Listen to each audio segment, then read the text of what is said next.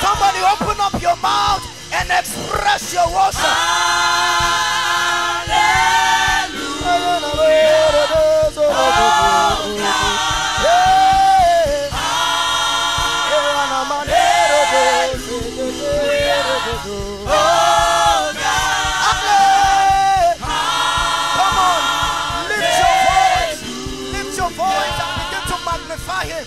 Lift your voice and begin to thank him.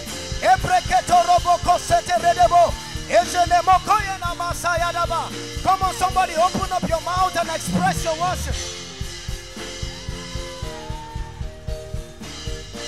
Oh God, we worship you, we worship you, we worship. One more time, go ahead. Come on, somebody, lift up your voice and just worship him. Come on, bless his holy name. Lift your voice. Shabarada barobobokosa. Matalada brando korobokoso. Gile de croso do barababa. Worship you. Oh God. We worship you. We worship you. PNEUMATECH worship you. Sons of Glory worship you. We worship you. Thank you for the miracles. Thank you for the good things you have been doing. Lift your voice. Sing we worship you. Sing we worship you. Oh God.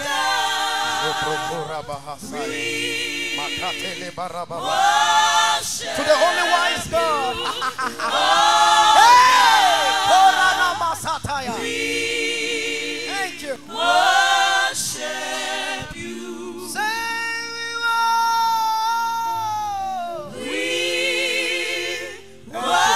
worship you. Somebody lift your voice. We worship you. Oh God. We worship you. Oh God. We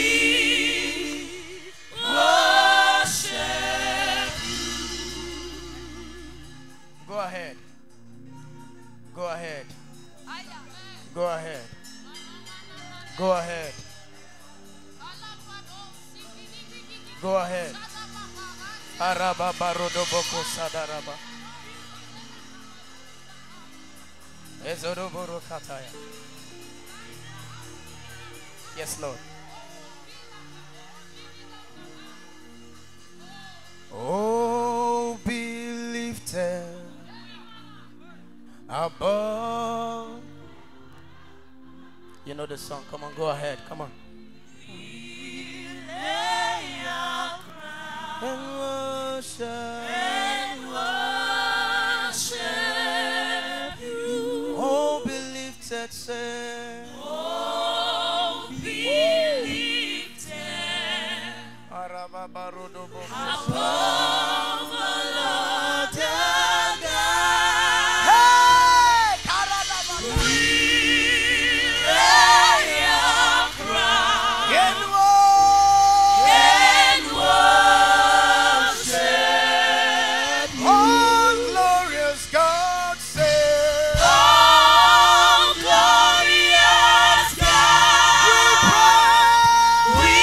pray.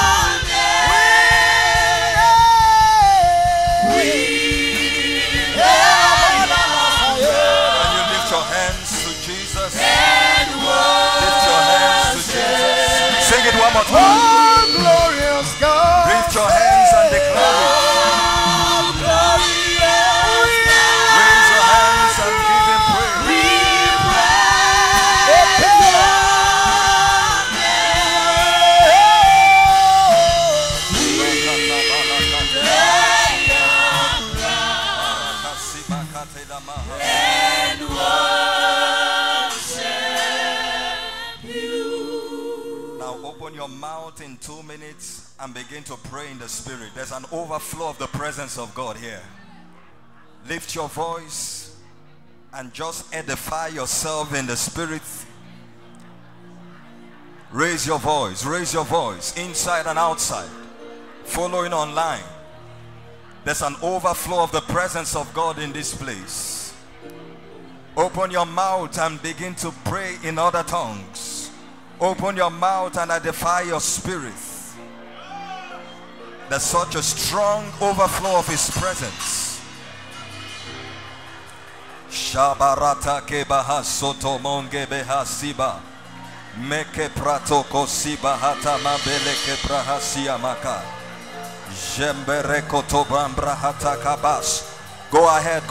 Bahata broskete bemba sobronte bebe kasiba.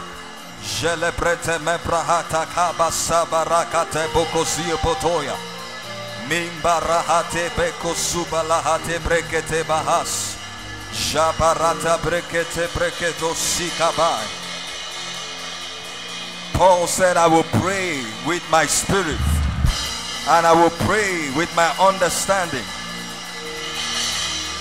Shika paladeke paradeke parusia. Seba banda bahate sebokosia. Go ahead and edify yourself. Pray in the spirit. Building up yourself with your most holy faith. On your most holy faith, Paul, the Bible says, by praying in the spirit. In the spirit. In the spirit. My God, there's such an overflow tonight. There's such an overflow tonight. Sheparate bakosia. Embrekete bakosika palate barakatias. Marahate ke basuda bahate ke ba. Mele paporo sekete barahades. Sheprahata kabarekete bas. Impalakato bosi brahate ke baba. Sheke parata kabalia katama. Ibrakate bokosi ke breke badis. Sheke paragasi kaba. Open your mouth and edify yourself. Open your mouth and pray in the language of the Spirit. Build up your most holy faith. Parate seke daha parate. Reach out to Him tonight. Reach out to Him tonight. Reach out to Him tonight. Marahate ke soborokote. Leprete baraka soto bronde keba. Sheke barakate ke barakosi. E parakate ke bosoto rokobos. E ke borokosi ke borokobos. E ke barakate la kabarakate bosoto bohosi. E ke bakaria kate bakoso rokobosi. Eke basa kapala katea, merka paraga soto rogobosia, ke bara sotombe rekotos ke beba, emberekete bakosi eke barakata, ila pash ke babasos, eke perokose ke te barahas, eke parus ke tila mahaka brande, meprekete kosi kabala, ke balakate ke borosotore mekete. E parakate borokosie ke berekebos. E parakate ke boskotobokos. Perus kapada brande ketebos. Me brekete berokosia. E parakate laba. The heavens are open. The heavens are open. E ke basuto rokobosia.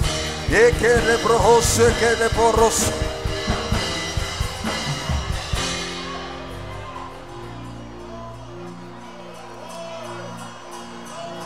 Sheda mahateke mamoso. Lebere kosuto bronde. Brahanda bakasia. There's a move of God in this place tonight. There's a move of God in this place tonight. Someone is about to be revived. Someone is about to be changed. Someone's life is about to experience a turnaround. Your destiny is about to experience a supernatural shift. Shebarata, reach out to Him. 60 more seconds. Reach out to him. Marahate kebroskotobo sikabande. Embele koprate mrandoskoponde. Mimbrahate ke damansopoto. Kila parakate keskoponde. Mebrekoskopoda. Japanda bratekesko. Apagrate kretekoskopolonde zebreme. Membrekete pakoske paparahatias. In Jesus' name. 2 more prayer points and we are seated tonight. 1 Samuel chapter 3 verse 20. 1 Samuel chapter 3 verse 21, I beg to say. 1 Samuel chapter 3 verse 21. Then the Lord appeared again in Shiloh, for the Lord revealed himself to Samuel in Shiloh by the word of the Lord. God appeared in Shiloh, but he was only revealed to one person. He appeared in the place of his temple, but he only revealed himself to one person. The Bible says that the Lord revealed himself to Samuel. When God reveals himself to you, he manifests his glory. He manifests himself in an encounter that changes your perspective of him. I'd like you to pray tonight and say, Lord, appear tonight in this place and reveal yourself to me through the ministry of your word. In the name of Jesus, appear in this place tonight and reveal yourself to me by the ministry of your word. Lift your voice and cry to him in the name of Jesus. Somebody pray. I can't hear you pray. Believers, lift your voice and pray.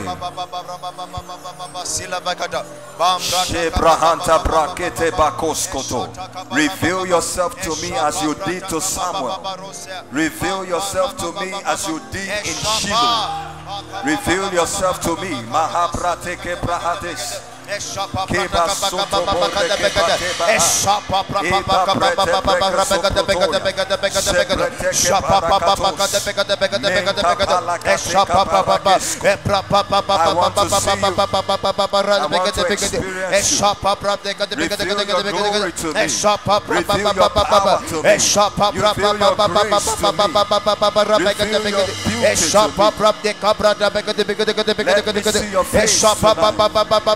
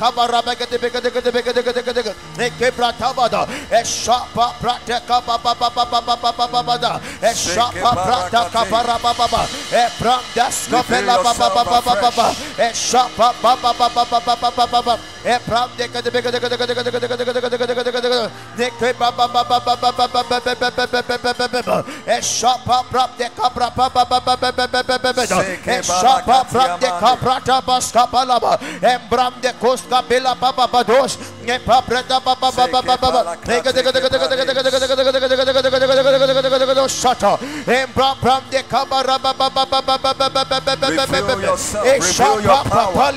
Touch my life in a mighty way. Transform me. I'm here for an encounter. I'm here to touch your grace. In Jesus' name we pray. The Bible says in Psalms 110 verse 3 in King James translation, it says, thy people shall be willing in the day of your power. These 7 Super Sundays are the days of his power upon us. From the first week, I've seen God do marvelous things. Every Sunday is almost unpredictable. Now I'd like you to pray and say, Lord, and ask him for one thing that you want him to do before these 7 Super Sundays is over. Say, Lord, visit me and do this for me in this season. Lift your voice and pray. I can't hear you. Lift your voice and pray.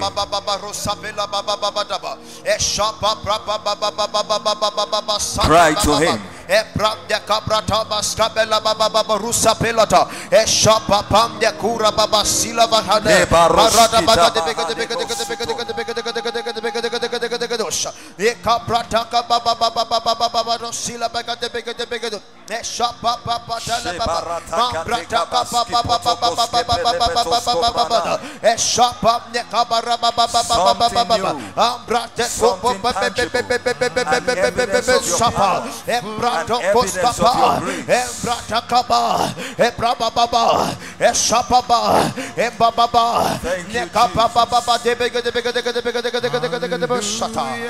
For the Lord God, omnipotent reign.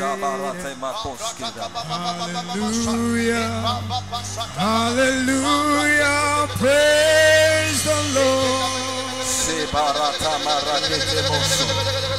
Hallelujah, for the Lord God, omnipotent reign. Hallelujah, hallelujah, praise the Lord. Sing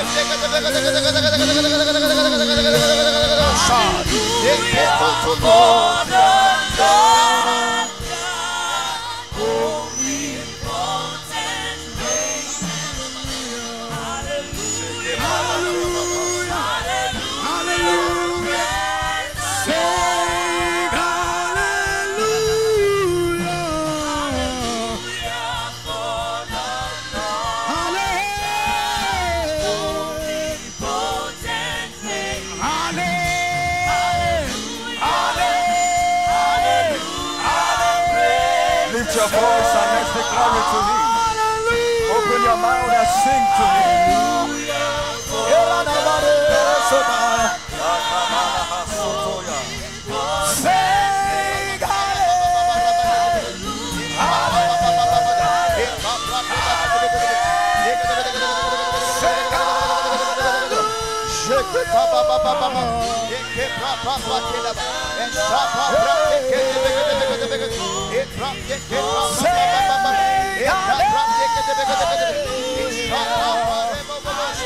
One more time.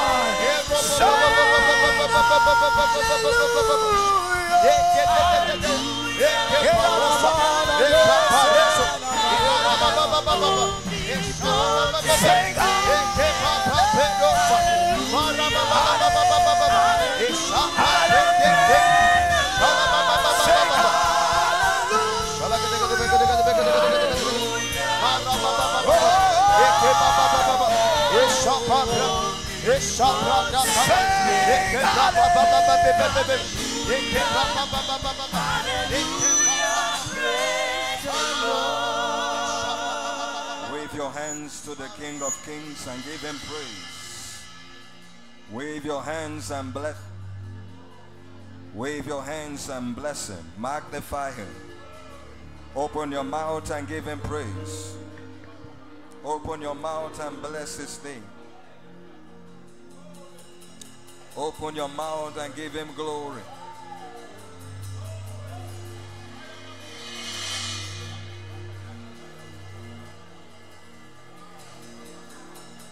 Blessed be your name. Father, tonight we hand over this service to you. We are here for you and we ask that you do what only you can do. Move in such a mighty way that we will not recover. Let your name be glorified. By the ministry of your word, impact us with wisdom, with understanding, and with power. Let no life remain the same. In Jesus' mighty name we pray. Shout that amen like you know you are victorious. Now clap your hands and give Jesus praise.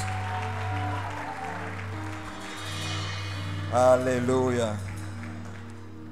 Please hug 1, 2, 3 persons beside you and tell them tonight is your night. Stand up on your feet. Hug 2, 3 persons. Anybody that is not standing up is not ready to receive. Walk up to 2, 3 persons and say, tonight is your night.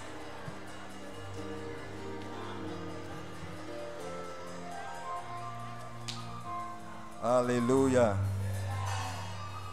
Please be seated in the presence of the Lord. Amen. Somebody shout amen. I say shout a louder amen.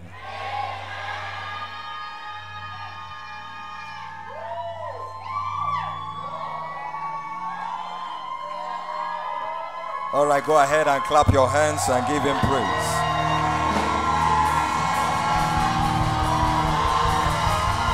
Amen. Amen. Glory to Jesus. The Bible declares that we are more than conquerors.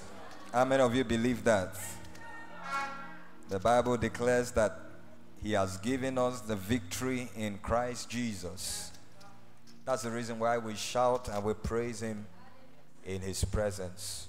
You know that you are victorious. You know that you are more than a conqueror. And tonight God will surprise us. In Jesus' name. It's important that you discern every meeting. Don't get used to the presence of God. Don't think that what you saw last Sunday is the highest you will ever see. And because of that, you come to God's presence expectant. And your expectations will show through your display of excitement. Is that true? The Bible says, with joy we will draw waters from the well of salvation. So your expectation is shown through your display of excitement. Because you believe that God will do something that only He can do in your life. And He will take the glory in Jesus' name. Are we ready for today? This is number what now? Number 5 of the 7 Super Sundays. Many of you know that number 5 represents grace. Number 5 represents abundance. How many of you know that? That means you are ready to receive an abundance of grace. Abba. Now, for the sake of theologians, I know there are many of them here. Is it not Romans chapter 5 that speaks of we receiving the abundance of grace and the gift of righteousness by which we reign with Christ? According to theology, the 5th dispensation is the dispensation of grace. And so I know what I'm saying. Don't look at me and start. Though we have some Pharisees in this place. Born again Pharisees. I told somebody that they are called Pharisees because they see things but from far. Amen. But it's not enough for you to see from afar. You have to be where the action is. So how many of you are ready to receive an abundance of grace tonight? I apologize for the sound of my voice today. I caught a cold yesterday. You know, God has blessed us with cars, beautiful cars. Say amen. I'm talking the other way. Hey, before you say, when Apostle buy car, you know, tell me. No, there are consultants like that. Please work on this sound. Please.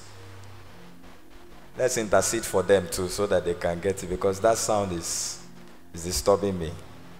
Amen. Oh, by the way, we bought our mixer. Yes. Yeah. 2 weeks ago, actually. I was just so in the mood for yesterday's last Sunday. I was so, in the prophetic that I forgot to announce to you that our mixer had arrived 2 weeks ago. So that's what we are trying to get used to. Say amen. Amen. So I caught a cold. I went somewhere in the evening, and when you have car, you are exposed to dust. Amen. So I was exposed to some dust and had some cold. But I think by the grace of God, I'll be able to preach tonight. it means somebody's life is about to change today. Amen. So let me make a few announcements before we get into the word. I'm going to teach something very simple on a very popular subject, and then we're going to take time to pray and see what God intends to do. First of all, like I made the announcement last week, those of you that will want to partner with us for the bus project, you are welcome. You want to put in your resources to see that we're able to transport people every now and then for our services. I hope you can hear me, please, because my voice is really terrible, but God will help me. Amen. So you are welcome. In case you want to partner with us for that, please just at any point in the service walk up to the public relations stand at the back of the auditorium.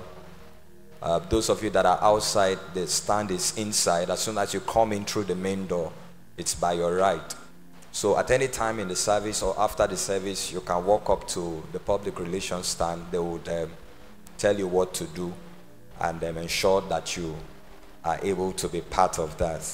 Say amen to that. Then a few notices ahead so that we can pray and prepare. First of all, in the month of May, I announced about a month ago that we'll be having a worship and prayer meeting. Yes, so it's going to be happening in the month of May. I thought you would shout better. Amen. Yes, so it will happen in the month of May, 24th of May. That's a Friday. So make sure you keep the date on your calendar. Those of you that go to work from morning till 6 p.m., make sure you take permission that day to close by 12 so you can go home and rest and be prepared. I don't know if we are going to have it as an all-night or an evening program. Which one do you prefer? You go come. If you are going to be here, say amen. Oh, so all night it is then. All right, so 24th of May, 9 p.m. till dawn is going to be, yes. It's going to be a night of praise, of worship, of prayer. We want to raise an incense for God on behalf of this land.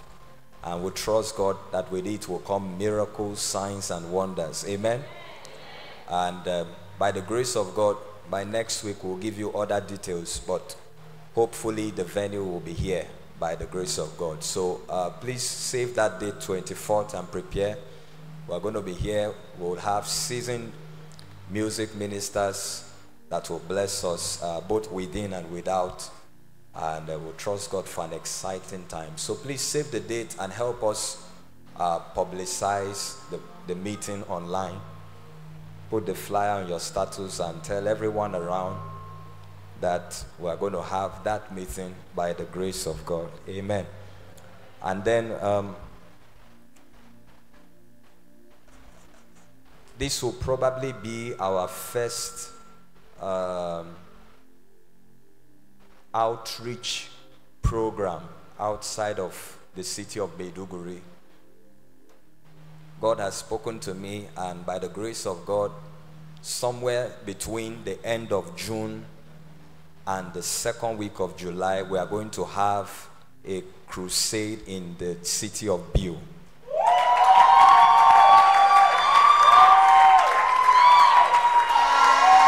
Amen. Are you excited about that? Yes, so we'll be going to Biu, Borno State. How many of you are from Hawul? Hawul. Whether Biu, Shani, Kwayakusa, all of those places. So we'll be having a crusade, Biu, Glory Invasion. Yes. Now, for the past 1 year, we have been doing everything we can to go there. All right? But there's been some little resistance here and there. But, you know, anytime you are undertaking the kingdom assignment of that magnitude, you will definitely be met with resistance, and it's a good sign. Amen. So God has mandated us by force that we must go there. So probably by next month we'll let you know the exact date, but it's going to be between the end of June and the middle of July. 2 days, power-packed meeting, and then we'll have one morning session for ministers, for leaders, and businessmen and women. I think that the southern part of Borno State is ripe for a harvest. Is that true? Now, how many of you are from that area, that axis? Please wave your hand. Let me see. Don't deny your... Can you do something for me? Can you do something for us? Okay, so pay attention here. Now we are going to your own place. So you must be involved. Number one, by praying for us. Number two, please feel free to call our public relations line anytime and let us know how best you can be of help to us. Probably you have houses there that some of our team, because we'll go with some people, some of our team can stay. You have a venue there that we can use, because we'll have to look for a sizable venue. Any other thing that you think you can do to be of help to us, please let us know. Call the public relations line anytime and talk to them about this, please. We will need your support. We will need your help. Of course, you know that acceptance can be possible in a place when it's coming from a son or daughter of the soil. Is that true? Some of you who live there, you can even travel and be there during that period. Some of you who are students, I pray that there is a vacation by that time so that we can all meet there. It's going to be a mighty, mighty meeting, all right? The last time I was in Biu was 2018. So it's more than ripe for us to return back there. When we were there, all the prophecies that we spoke by the help of the Holy Spirit about that land has come to pass. So it's time to go and consolidate the work. So by next week, I'll give you more concrete details about that meeting. So do well to pray, intercede, talk to your people over there, and let us know how best you can be of help and be part of it. I'm speaking not only to those of us here on site, but I'm also speaking to those following online, perhaps even those that may be following from Biu. We'll need volunteers that will help out for many things. And as you do so, may God bless you in Jesus' name. Maybe next year we'll have SGNI in Biu. Amen. You that shouted hallelujah, will you go and pastor the branch? Let's get to the word. Are you set? And I hope I didn't forget. Okay. All right, and then 30 nights of supernatural favor is still on. If you are clapping, clap. Amen. We have 3 nights to go. Tonight, Monday, and Tuesday.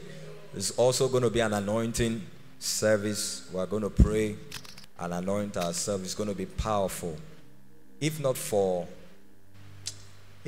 our network around here, we wanted to make it more like a service on the last day. But well, very soon, a time will come very soon where we'll get all those facilities so we can do that. So make sure that you are part of this meeting, 12 midnight to 1 a.m. Do everything you can to be awake. Say amen. Amen. And your life will experience supernatural favor in Jesus' name. Let's get to the word. Working in the supernatural, part 2. Walking in the supernatural, part 2. All right, and I just remembered this announcement too. Please forgive me for that. Our media department is open for recruitment. Those of you that want to join the media department, please do well after the service to just walk up to their stand, which is behind, or walk up to anybody you see wearing this t-shirt, SGNI Media. Can we celebrate God for this beautiful set of people? Amen. While you are here enjoying the service, they are doing a lot of work behind. Okay? You see these people standing with the camera, they stand for hours. So we really appreciate what they are doing, and it's time for us to have more members there. So if you are here, you want to be part of the department, you are welcome. Please walk up to their stand after the service and you'll be told what to do. And it's open to both male and female. Say amen. Even female can carry camera too. Abi? It's not only kunu that you can do now. All right, let's get to the word. Some of you, you will not, your ears cannot hear all those kind of things. Are you set tonight? Give God a big shout of praise. Amen. Walking in the supernatural, part 2. The place of prayer. The place of prayer. I'm going to try to be as simple as possible. It's not really that you hear something new, but that a fire for prayer will be ignited in your spirit tonight. And grace will come upon your life forever. That's the reason tonight. So I try to be as simple as I can, and then so we just flow. And it's going to be one of my shortest sermons ever. Isaiah chapter 56 verse 6 to 7. Isaiah 56 verse 6 to 7. Also the sons of the foreigner who join themselves to the Lord to serve him and to love the name of the Lord, to be his servants. He's talking about us now, because by this time Jesus had not come. So this scripture is referring to the Gentiles, which we all are. Any nation apart from Israel were referred to in the Bible as Gentiles. So Isaiah was prophesying about the extension of salvation that will come to the Gentiles, which we are. And to love the name of the Lord and to be his servants. Everyone who keeps from defiling the Sabbath and holds fast my covenant. I wish I had time to really explain that verse. Maybe that's a teaching for another day. Because when he was talking about Sabbath, he was not talking about literal, as it applies to us now, he was not talking about literal Sabbath day. Literally, he was talking about the Sabbath. But as it applies to us, it has nothing to do with the Sabbath day. Alright? Because Jesus came and gave us a better understanding of the Sabbath. But let's go to the verse of emphasis, verse 7. Even them I will bring to my holy mountain and make them joyful in my house of prayer. Their burnt offerings and their sacrifices will be accepted on my altar. For my house shall be called a house of prayer for all nations. I want you to beat your chest and say, my body, my life is a house of prayer. You believe that? My house shall be called a house of prayer. So prayer is not only necessary for the believer, it is perhaps the culture of Christianity is rooted in a life of prayer. It's something we can't do without. It's something you can't survive without. Luke chapter 5 verse 16. Please still work on this. You're still okay. Thank you. Luke chapter 5 verse 16. So he himself often withdrew into the wilderness and shout it again. Shout it as a believer. He often withdrew himself and prayed. As busy as Jesus was, he always created time. You would have discovered that we live in a very busy world. You almost will not have time for anything important or anything meaningful. you have to create time. I hear what I'm saying.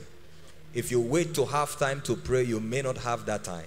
Some of you, your jobs alone consume between 8 to 12 hours of your time every day. And then you have time to sleep. You're welcome back. You need time to rest, and then family and all of that. So you would realize that in life, for you to be able to do the important things, you would have to create time. Now, Jesus was a very busy man. Of course, at the time that Jesus existed, there was no one who walked in the power and the wisdom and the grace of God like Jesus. It's not like now that you have several apostles, several prophets, several pastors. At that time, Jesus was the only one. He was the only apostle. The Bible calls him the apostle of our commission. He was the only prophet, the teacher, he was everything. So, and they didn't have social media, so Jesus could not stream his service live. So if you needed to see Jesus, you had to be in Israel. And that was why everywhere he went to, crowd will follow him. So Jesus was a very busy man, attending to people day and night.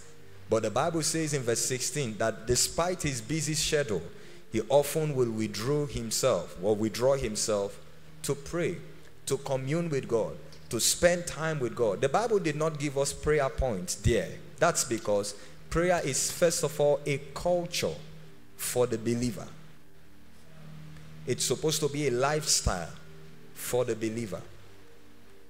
It's the place where the believer draws strength from his communion with God. Prayer is what increases your confidence and builds your faith as a believer. That confidence you have in God that makes you go through life with a victorious mindset is generated in the place of prayer. When people are faced with situations, with crises around their life, the way they react and the way they respond to this situation can tell the health of their prayer life. I was talking with somebody today, a dear lady who is close to me, working in one of the government parastatals in Abuja. So she was posted to an office, I guess a big position. And she said that one of the first few days when she got to the office, she sat down on the chair of the person she took over from.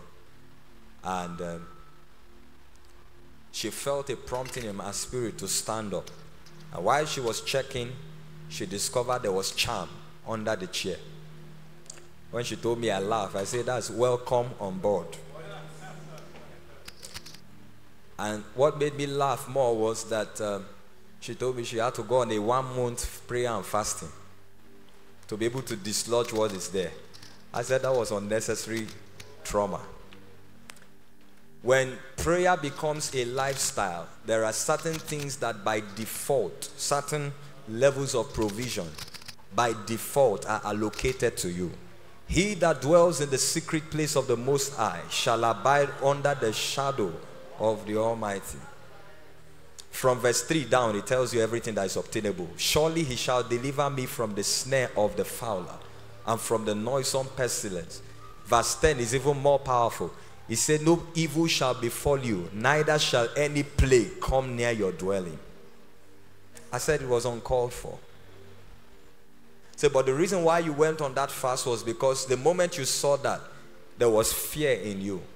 And that fear is an absence of faith that is ruggedly built in the place of prayer. Jude said, build up your most holy faith by praying. Every time you respond in fear to a situation, it shows you the health of your prayer life. It shows you that your prayer life is down.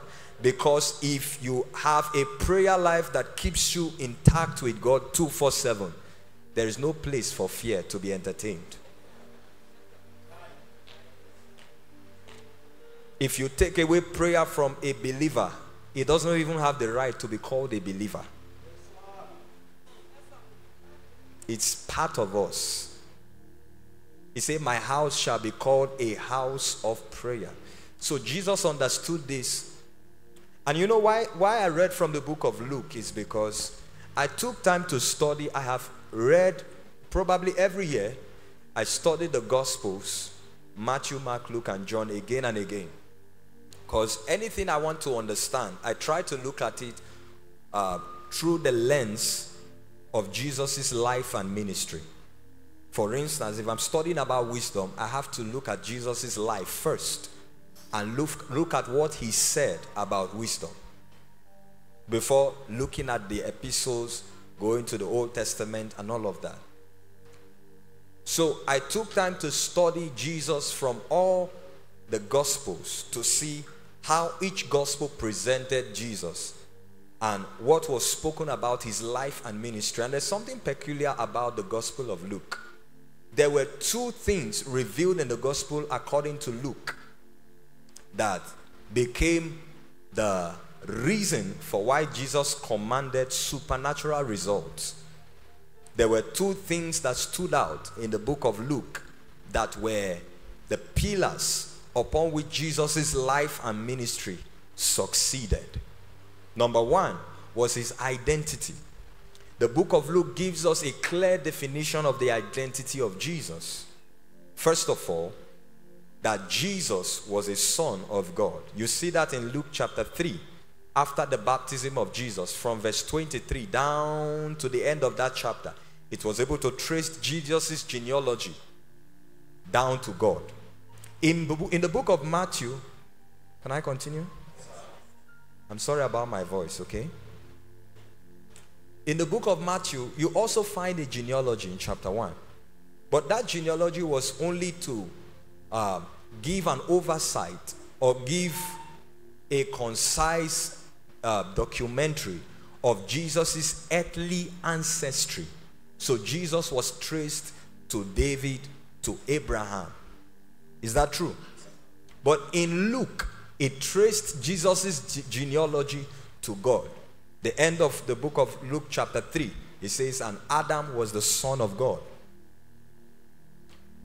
And remember that the baptism in Jordan there in the same Luke chapter 3, a voice spoke from heaven, this is my beloved son. So Jesus had a revelation of his identity, that he was the son of God. And that was why in chapter 4 he was able to overcome the devil's temptation. In the same chapter 4, another side of Jesus' identity was revealed. The Bible says that when he got to the temple, a scroll of Isaiah was given to him. And he read from the place that said, the Bible says he found where it was written. You find because you search for something. And remember that the Bible says, as was his custom. In verse 16, it says, as was his custom, he went to the synagogue. So that means Jesus had always gone there, and probably they will call him to read. But every day as he looked through the scrolls of the law and the prophets, he kept looking for the passage that captured his identity. Because one of the basic revelations that a believer needs to excel and to live a victorious life is an accurate understanding of your identity in Christ. If you don't know who you are, you'll be denied access many times to many places. If you don't know who you are, you will become afraid of almost anything, including the things that you have authority over. If you are here, say amen. Amen. So, Jesus had that understanding. Sorry about that. Jesus had that understanding. And he found in Isaiah where it was written, the Spirit of God is upon me because the Lord has anointed me. And you know the end of that scenario. And he read it, closed the book and gave it to them in verse 20. And he told them that today this scripture is fulfilled. So I have found and discovered the identity that fits my assignment. And I don't have time to talk about the revelation of his identity all through the book of Luke. But another thing that was the reason for Jesus' success in life and ministry that was captured in the book of Luke is his prayer life. In fact, the book of Luke is the book that gives you the largest account of prayer as it concerns the life and ministry of Jesus. So let me give you a brief chapter to chapter summary. In chapter 1 of Luke, the Bible says, I believe in verse 11, 10 or 11 thereabout, that Zechariah was offering incense in the temple, and the whole congregation were praying outside. And then an angel appeared to Zechariah and told him, your prayer has been heard. And that was what led to the birth of John the Baptist. Of course, you know that John the Baptist came as a forerunner of Jesus. Now in chapter 2, the Bible says, it speaks of two people that were instrumental in the place of prayer and intercession for the birth of Jesus. They were Simeon. The Bible spoke about Simeon. He prayed so much that God promised him that he will not die until you see the Messiah. The Bible spoke about another woman, Anna. Anna the prophetess. She was not from a tribe that had prophets. She was from the tribe of Asher. But when she lost her husband in her young age, the Bible says she gave herself to prayer and fasting. And when I did my calculation, I discovered that she prayed and fasted for 52 years for the coming of Jesus. So it took two people many years of intercession to birth the Savior that you and I profess today. In chapter 3, when Jesus was at the baptism of John, of course, the Bible says in 1 John chapter 5 that there are three that bears witness in heaven: the Father, the Word, and the Spirit. When that scripture was talking about what happened at the baptism of Jordan, because the Bible says while Jesus was praying, you see the place of prayer now, that the heavens were open and the Spirit of God descended on him as a dove. That's witness number 1. And he heard a voice, which is God, spoke to him. What did God speak? The word. This is my beloved Son, in whom I'm well pleased. That only happened because after the baptism, Jesus prayed. So he prayed himself into that encounter, and that became the endorsement for his ministry. That means if Jesus had not prayed while he was there, nothing would have happened. In chapter 4, Jesus went into the wilderness praying and fasting, and he overcame the temptations of the devil. And the Bible says in verse 14, he returned in the power of the Spirit. In chapter 5, verse 16, he will often withdraw himself to pray. In chapter 6, verse 12, Jesus prayed, and he prayed all night. And all night in Jewish timing was 12 hours, 6 p.m. to 6 a.m. And when he finished, he came and chose amongst his disciples those whom will become the 12 apostles. Can I go on? This is chapter 6, right? In chapter 9, Jesus took 3 disciples, went on the mountain. As he was praying, the Bible says he was transfigured. He changed. He had an encounter that brought about a physical transformation. And the Bible says that Elijah and Moses appeared to him, and they spoke to him about his disease in Jerusalem. Now, many of you will not understand this, or many of you will feel that this is heresy, but this is the truth.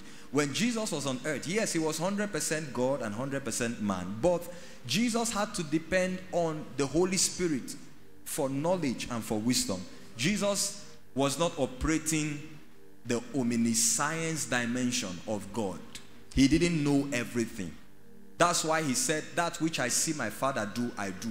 He said the Son can do nothing except that which he sees the Father do. That's why Jesus will pray much, so that in the place of prayer, the Holy Spirit will reveal to him what God wants him to do, and then he will step out to do it. So in that place of prayer, when he had the encounter with Elijah and Moses, they were the ones who now told him that what you will suffer will happen in Jerusalem. If he had missed that encounter by prayer, he would have gone to Galilee and think that the passion will happen in Galilee. Are you here? No, you are not here, because if you are here, you would have reacted to what I just said. Fast forward to chapter 10. Jesus sent 70 disciples. They came back, and in verse 17, they said, Master, even the demons were subject to us in your name. Jesus said, you know why it happened like that? In verse 18, he said, I saw Satan fall from lightning. And as I will soon show you, the place of prayer is the place of revelation.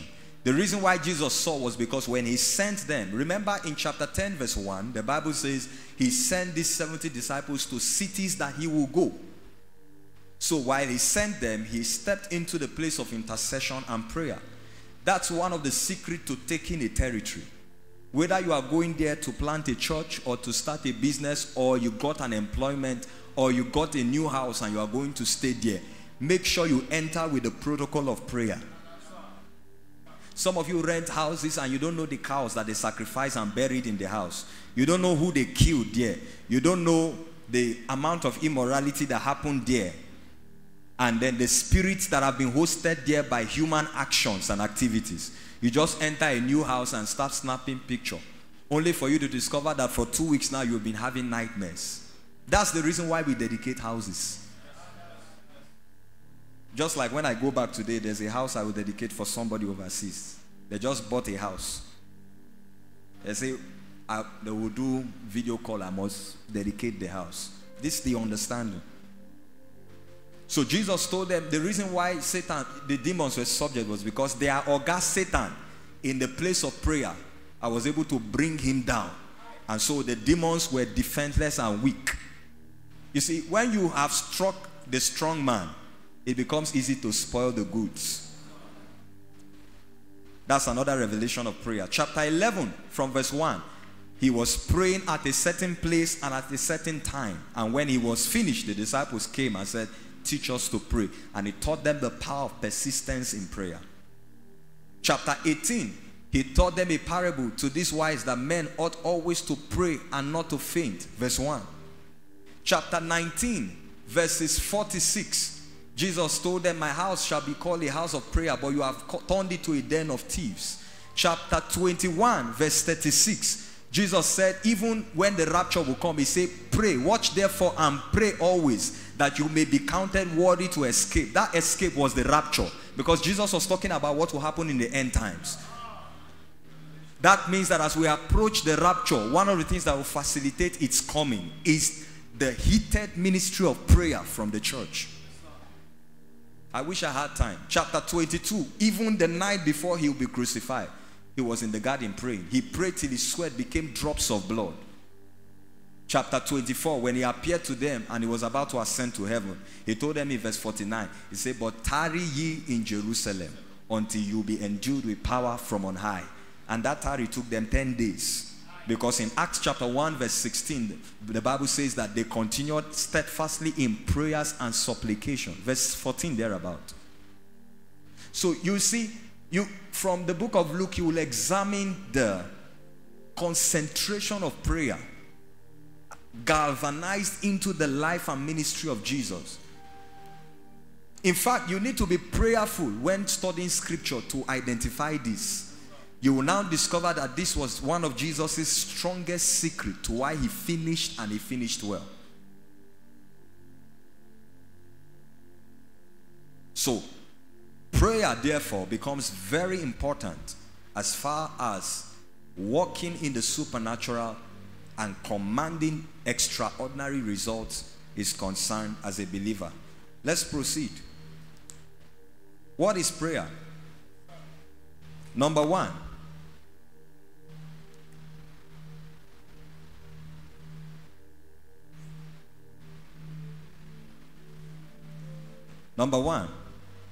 prayer is God's system that both initiates and executes change on the earth realm. God's system that both initiates and executes change on the earth realm. And I want to explain that.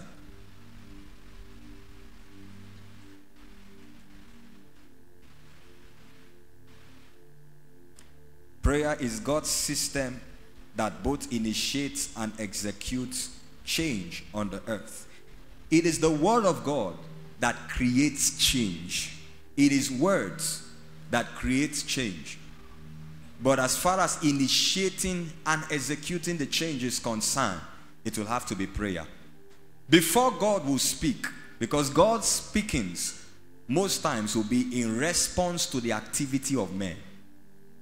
For God to speak in a family, in a territory, in a nation, there will have to be an activity of prayer that has initiated God into the scene, bringing his voice over that matter. That's why I say prayer is a system of God that initiates. And then even after God has spoken, for what God has said to be executed, it will take the law enforcement agency of prayer. That is why you don't go and sleep when they give you a prophetic word. That's when your prayer begins. Of course, you receive it with joy, but that's when prayer starts. Because you first of all need to pray yourself into the wisdom of that prophecy to know how to be positioned. There are many things in the kingdom that comes not by... How do I put this now? There are many things in the kingdom that will come to you on the basis of your being positioned. It was because Ruth was positioned. That was why she met Boaz and got married. Let me say it again, because many of you were just distracted. So let me come back again. I wonder why you will be distracted. You came here to hear something. Are you here? Not everything in the kingdom you will receive because God gave it to you or because of the deployment of God's power. No. There are some things you receive by just being positioned. There are people in scripture that received certain things not because God wanted them to receive it, but because they were rightly positioned. Rahab was one of them. Now, there is a wisdom to being rightly positioned. You see, we didn't even have time these 30 nights to pray on favor. I would have taken you through the favor for divine positioning. Sometimes you need to be at the right place at the right time. Sometimes your prayers will warrant that God will move you from one place to another. If Elijah was not praying enough, he would not have tapped into the power of positioning. And that was what sustained him during the famine. Because as soon as he gave the word to the king, said there will be no rain or dew for 3.5 years except by my word. God told him, I hope you know this word will affect you too. He said, now get up from here and go to the brook Cherith and hide yourself. Positioning. And when he went there, ravens gave him bread and meat and he drank from the brook. Then sometimes later the brook finished. Because you see, God's system of favor is translational in the life of a believer. The workings of divine systems in your life is almost always allocated to divine timings. That is why don't struggle. There are some relationships that God brought to your life and they serve a purpose. But after some time, not because you did anything bad, all of a sudden the person is not talking to you, they are ghosting you, they feel they are big enough and all of that. Don't try to fight to hold on to that relationship. What is happening to you now is translation. The power of positioning. God needs to take out some people to bring in some people. Because when the brook got dried up, Elijah thought that was all that God could do. God spoke to him and said, positioning, get up from here and go to Zarephath. I've commanded a widow to sustain you. So sometimes you will need to pray yourself into the wisdom of a prophecy, and the first thing it will activate is the power of positioning. You will know when to move. You will know when to stand up. You will know who to go and meet. If God says he will do something for you, you should know that the answers that God gives to you are embodied in men and earthly systems. But you need to meet the men or the systems at the right place at the right time. So when we say that prayer initiates and executes, when God has spoken, that's when you begin praying. So as you pray, the wisdom for positioning is released. Your prayer begins to attract the people to you that will fulfill that particular word, that mandate. So many things that happens when we pray. That's why I said prayer is God's system that both initiates and executes change on the earth realm. Number 2, popular one you all know. Prayer is the earthly license for heavenly interference. Prayer is the earthly license for heavenly interference or intervention. This was a statement made by Dr. Miles Monroe of blessed memory. It's the earthly license for heavenly interference. That means if you want to bring heaven into a matter, what do? Pray. Jesus taught them a parable to these wise that men ought always to pray and not to faint. Because it's prayer that keeps open the door to the supernatural. It is prayer that invites God into an issue. It is prayer that commands the forces of heaven over a matter, over a case. So earth will need to, of course, we know that the God we serve is a God that can do as he please. But you see, God is a God of order and protocol. God has kept man to have dominion over the earth. That means before God can do anything purposeful on earth, he would need to walk through the system of men. And one of the law enforcement agencies of men is prayer. Every time God sees prayer is an invitation to heaven. And if you are not praying in your family, someone else is praying to another God. Someone else is praying to another spirit. Someone else is inviting, whether you like it or not, this earth. For you to survive and thrive on this earth, you will need to understand the language of priesthood. It's not a difficult word. It's only difficult for Christians who have refused to grow, who are lazy. Priesthood is fundamental for believers. It's either you are exercising your priesthood to invite God into your family, or someone else is doing it. And if you know how Satan is hell-bent on his mission to steal, kill, and destroy, half a chance is enough for him.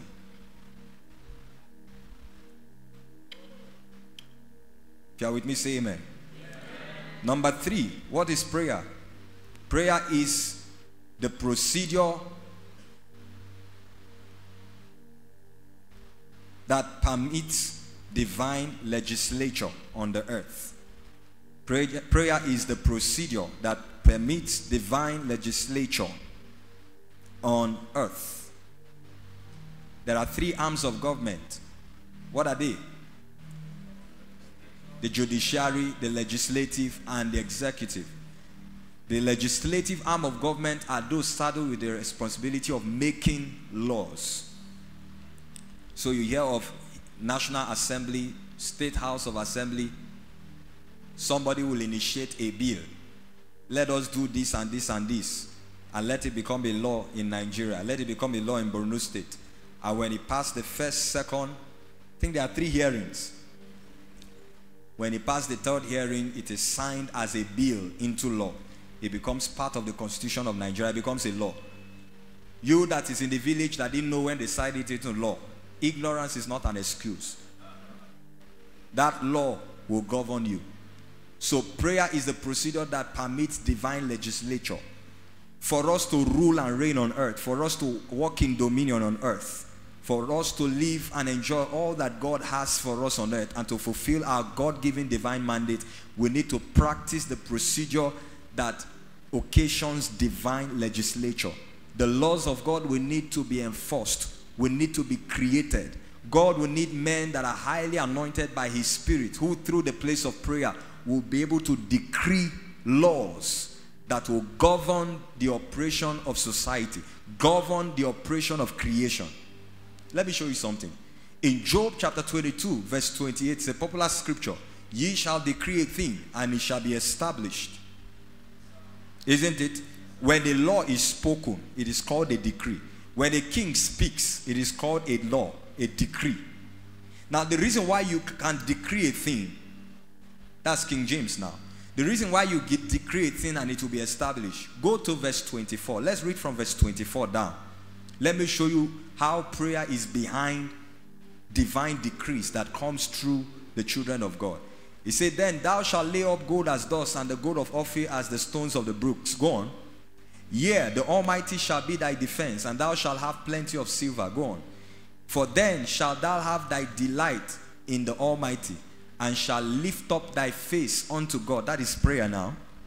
Thou shalt make thy prayer unto him, and he shall hear thee, and thou shalt pay thy vows. And because he has heard your prayer, what will happen in the next verse? Thou shalt also decree. So if you want to see your words established, if you want to speak and experience the power of the spoken word, if you want to create your own realities on earth, that process is called divine legislature. You will need to master the place of prayer.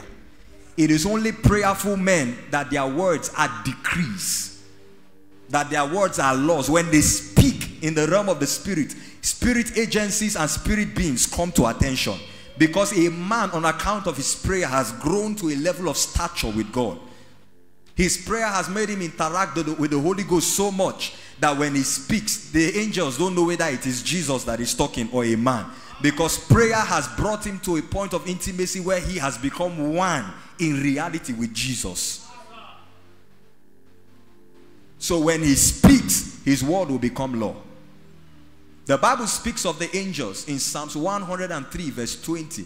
The Bible says they give heed to the voice of his word. And I always will say that the voice of the word of God is the church.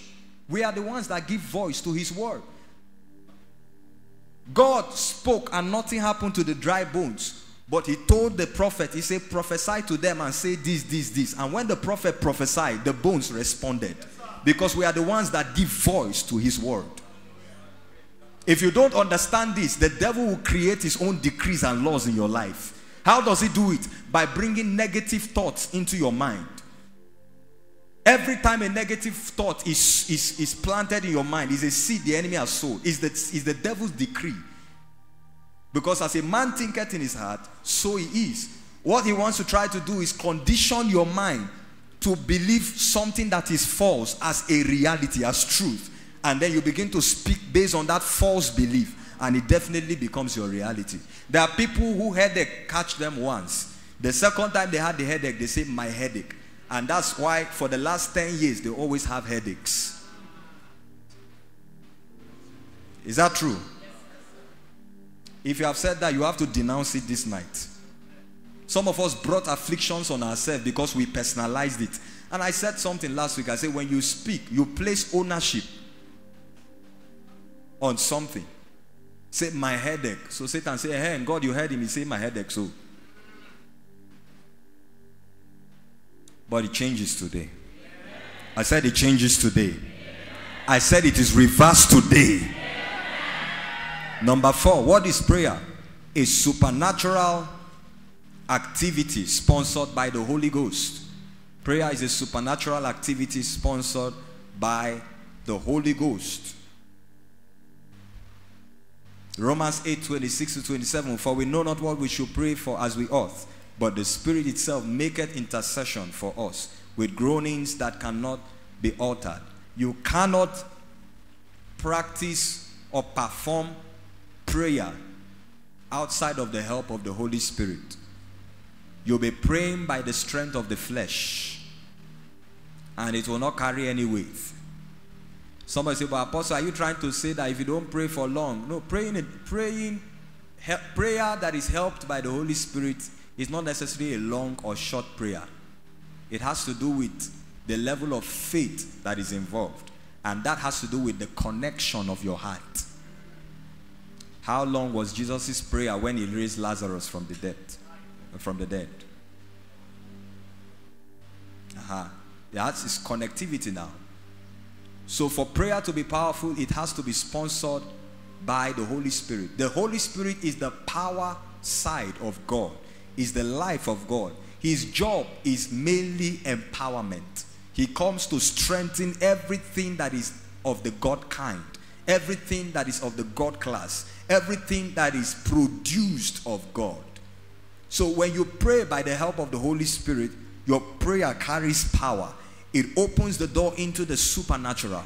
The Bible says we don't even know what to pray for as we ought, but the Spirit makes intercession by groanings that cannot be uttered. In another translation, it says inarticulate speech, what we call praying in the Holy Ghost. So praying in the Holy Ghost for 5 minutes, the Holy Spirit can address 91 prayer points at one go. Why? Because it was sponsored by the Holy Ghost.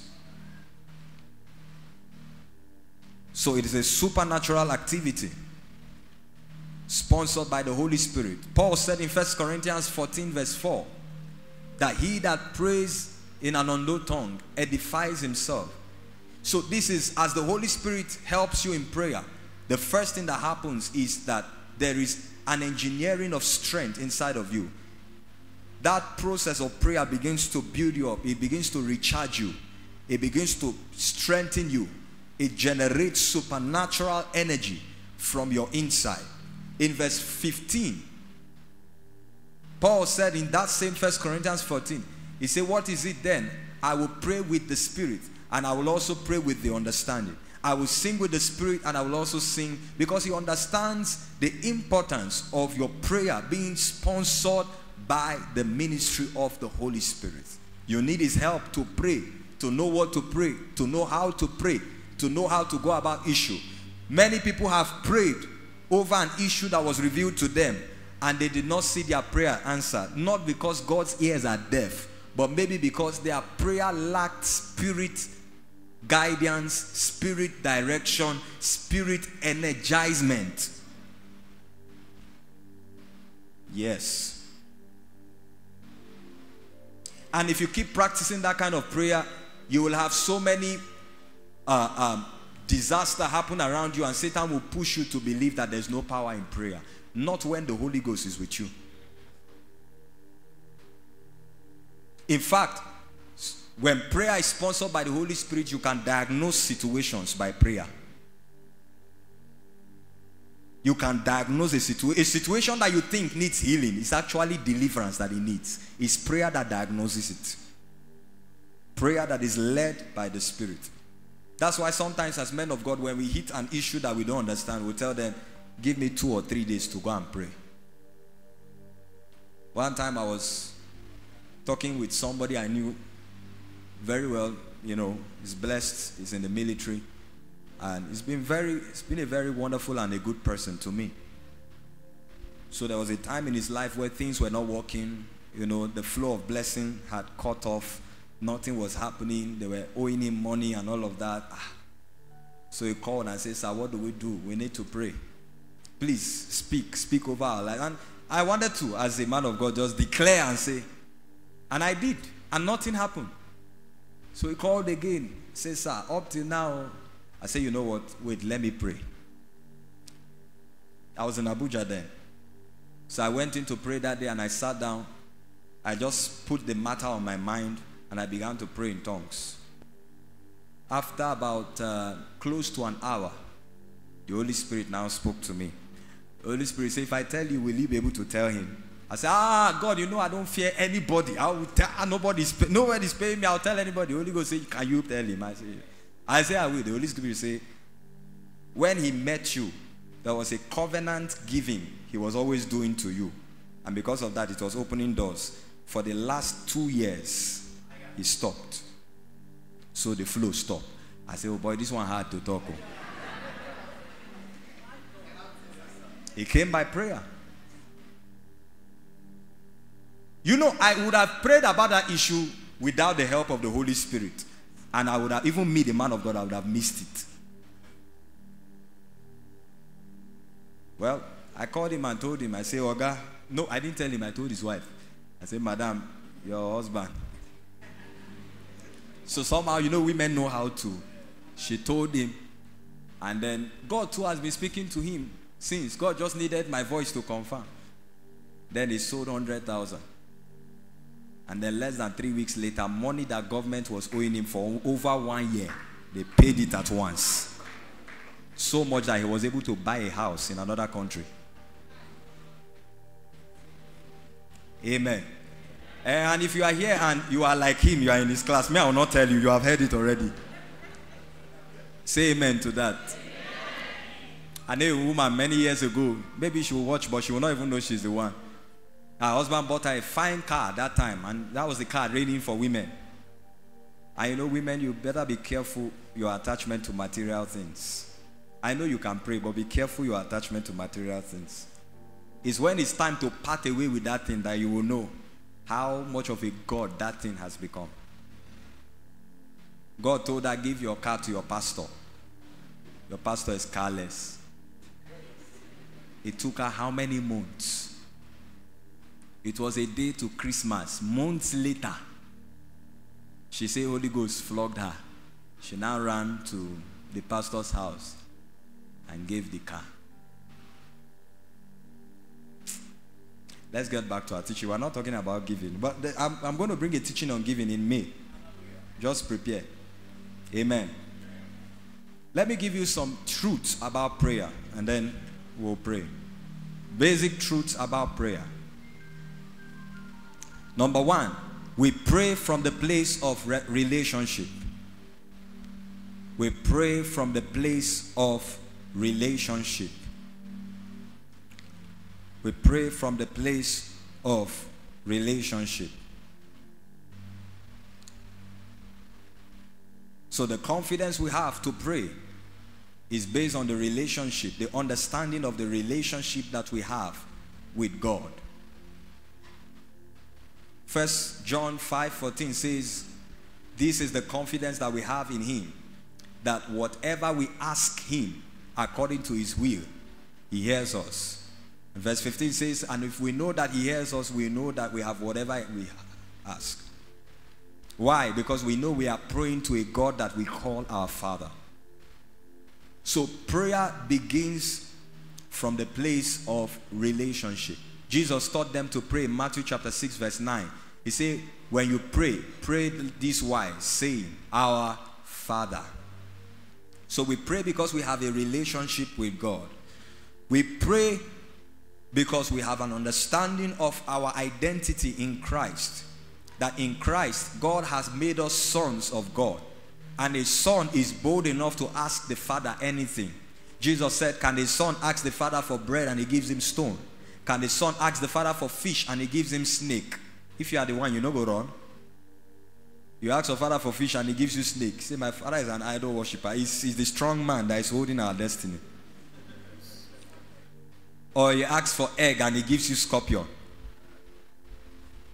So the boldness that a son has to ask the Father is because of the relationship he has. Now, as primary and as basic this is, it affects the template of your prayer life.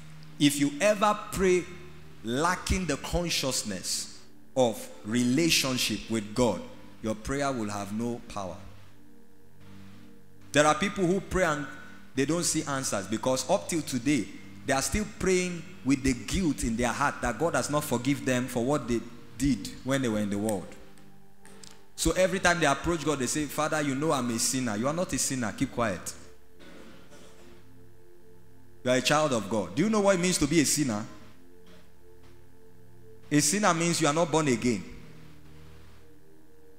Say, Father, you know our righteousness are as filthy rag. That's your own righteousness, not my own. Because he made him who was without sin to be sin for us, that we will become the righteousness of God. Do you know what it means to be the righteousness of God? That means apart from you, there is nothing else that is right as per God's standing. That we will become the righteousness of God. Bishop, come, let me explain it to you. That we will become, that's 2 Corinthians 5:21. That we will become the righteousness of God. So Bishop is the righteousness of God in Christ Jesus. As far as God is concerned, God's template or object of explaining righteousness is when you look at Bishop. It's strange, isn't it? And that's the wonderful thing about salvation. Now, in his heart, he's thinking yesterday he opened his wife's pot and ate meat without her knowledge. You see, I want you to labor to understand your identity in Christ. As basic as it is, as you grow high in God, there will be places that will demand. There are things that you learned in primary school that are relevant to your learning till today. There are people who, when they were writing WAEC, they were interpreting the question to them through Hausa. You know why? Because their primary school, they didn't teach them well. So nothing is too basic in the faith. So another aspect, thank you, sir, is our identity in Christ Jesus, that we are sons of God. And because of that, we have access to the Father You don't need to go through anybody. Most people want to pray and they call their man of God. You have direct access. God does not have grandsons. He hears you. Just stop complaining. Start praying. He will hear you. So we pray from the place of relationship. Another aspect of that is our union with the Holy Ghost. That in Christ Jesus, God has made you one with the Holy Ghost. You see, there is an engineering that Satan does not understand. It is the fusion of the Holy Spirit and the human spirit. When you became born again, the Holy Spirit and your spirit became one inseparable entity.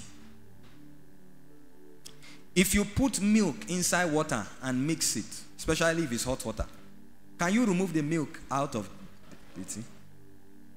If you put salt in a food, can you remove the salt from the food? That's what happened at new birth. The Holy Spirit became one with your spirit. So you can call your spirit the Holy Spirit, and you can call the Holy Spirit your spirit. But you see, you don't understand. That's why every time the Holy Spirit spoke through the voice of your spirit, you said, something said. But the Bible says that the Spirit beareth witness. Romans 8 from verse 14 to 16. As many as are led by the Spirit, they are the sons of God. Verse 15, what does it say? Quickly, please. For you did not receive the spirit of bondage again to fear, but you received the spirit of adoption. The spirit of adoption. You have been adopted into the family of God, by whom we cry out, Abba. Now, Abba means father in Hebrew. Why is he saying father, father? That's because there are two spirits speaking there. The Spirit of God and your spirit in one. That's why the next verse says that the Spirit bears witness with our spirit. To bear witness means to speak. Crying, Abba, Father. Did you get that? So we have so the moment you begin to pray in the Holy Ghost is praying already through you. And the Bible says in Romans 8:27 that he that searcheth the heart knows what the mind of the Spirit is, that he maketh intercession for the saints according to the will of God. So when you pray in the Holy Ghost, God is not looking at what you are saying. You have already switched into Holy Ghost mode. So God is seeing that it's the Holy Ghost that is praying, and he's searching the mind, the wisdom of the Holy Spirit to answer you based on what the Holy Ghost is communicating. So if they told you that a witch is in your village responsible for what you are going through, what kind of prayer do you pray against them that will work? You don't know. So but as you begin to pray in the Holy Ghost now communicates to God, and the Holy Ghost and God is one. The wisdom that is needed to be deployed to defeat that witch. Somebody shout hallelujah. So number one, we pray from the place of relationship. Number two, prayer is the place of revelation. Prayer is the place of revelation. Revelation originates from relationship. If you don't pray beginning from the place of relationship, you can't enter into the infrastructure of revelation. Revelation is the disclosure of divine secrets to sons of God. God can only reveal things to his own, to his sons, to his children, because he reveals by his Spirit. And the Spirit will only be able to communicate it to the one that carries his Spirit. So relationship is what sponsors revelation. In fact, the word mystery in the Greek, in the New Testament, is from the Greek word mysterion. What it means is information that is given only to those who are initiated to a cult. You didn't get it. Some of you are sleeping. Me and you who should be sleeping. Me that is praying every night, doing a supernatural. If you are sleeping now, there's a spirit sitting on you. Believe me, you need deliverance right now. Because if we were playing a film now, you will not sleep. Yes or yes? And I cast every spirit of slumber now in the name of Jesus. Why will you be sleeping when wisdom is coming to change your life? There's a spirit. I rebuke that spirit. Some of you is even ancestral spirit. Anytime you are in a place where you hear something that will change your life, check all your siblings or even your parents. Now, so all of them are going to sleep. I rebuke that spirit in the name of Jesus. You go back and do an interview, you will see it's true. Your brother, when he's in another place, hearing what will change, that's how he will sleep. He's in the family. I rebuke that ancestral spirit today. Amen. You know, I'm not joking. I'm serious. So it's because you have a relationship with God that you can enter into revelation. The people of the world cannot experience revelation. It's a disclosure that is only made possible to those who are related with God, who carry the life of God. That's why Jesus prayed and said, Father, I thank you that you have hidden these things from the wise and revealed it to these ones, the babes.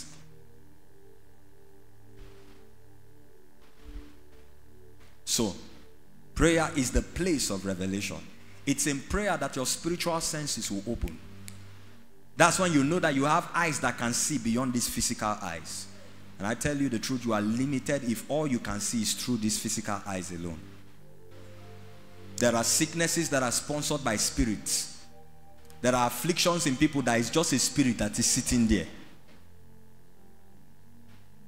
There are people who cannot conceive and give birth. You know why? There's a spirit carrying their womb. It's not possible naturally, but it's possible in the spirit. That one now, even if you go for IVF or go for surrogacy, there is a spirit carrying. There are people who, no matter what they do, they will always be poor because there's a spirit preying on their finance. So don't allow anybody witch hunt you and say, oh, you are not practicing the principle. There are some poverty issues that are more than principle. A woman came to visit me a few years ago for counseling. She was among the people to counsel. And as soon as she entered the place for counseling, I saw a spirit like a monkey carrying her handbag. But she was carrying the handbag on her right hand. But I saw a spirit like a monkey carrying the bag. I said, a monkey is a mischievous animal. That means there's a spirit that waits for her to gather and then he scatters it. Can ultrasound pick a demon in your womb? These are things that it will take revelation. You need to have another eye. You need to have another ear. Jesus said, blessed are your eyes that see and your ears that hear. You need to have an ability to understand and comprehend what you are not taught. In the natural, they need to teach you something again and again before you understand. But in the realm of the spirit, understanding comes before knowledge. Yes. David said, I have more understanding than my teachers. Why? Because I meditate on your testimonies. What is testimonies? Testimonies are the things that God said about himself. So the place of prayer is the place of revelation. How many of you have experienced a season in your life where you have so many dreams and visions? It's almost as if you close your eye to sleep, you see something. Check very well. You are prayerful in that season. What you have done by injecting prayer, you have paid your subscription. You know, if you have DSTV and you don't subscribe, it's off. So you have paid for your subscription. So that's why they have opened up channels for you to watch. So when you begin to have revelations, dreams, visions, all kinds of spiritual impulse. You know, there are impressions and there are impulses. Spiritual impressions. I'm doing a series on that on YouTube, School of the Spirit. You go check it out. Spiritual impressions. There are impressions and impulses. Impressions are visuals. Impulses are audio. Like, you see this microphone receiver now, this microphone I'm using is connected to a wireless system there. They call it a receiver. It has antennas. Those antennas have the ability to pick waves, sound waves that you cannot see with your eyes, but they are picking it from here. That's why there's no wire, but you are hearing me, isn't it? Now, it is in the place of prayer that your senses are activated to pick spiritual impulses. There are waves that pass people, pass families. There are spiritual waves passing over families, only for one person who is alive spiritually to pick it and bring that family to where they ought to be. It takes prayer. It takes prayer to get there. You will need to sentence yourself to a life of prayer. The excuse that I'm tired is There's no place for that.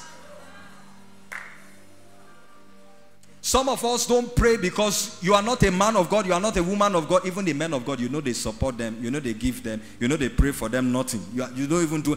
What is your use in the kingdom? Nothing.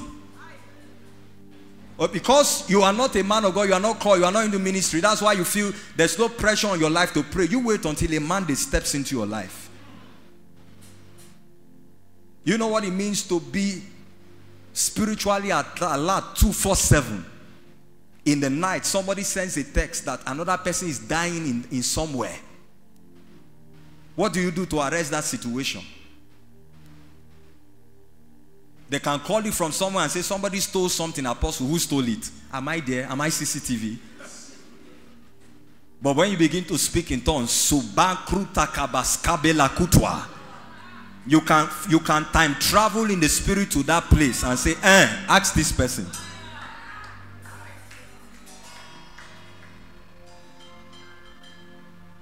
Two people come to you, they are married, they don't have children. The husband is blaming the woman. Say, because now your past life where you play now, you don't come out your womb. Then you begin to pray and the Holy Ghost shows you that there's a spirit of barrenness from the man's house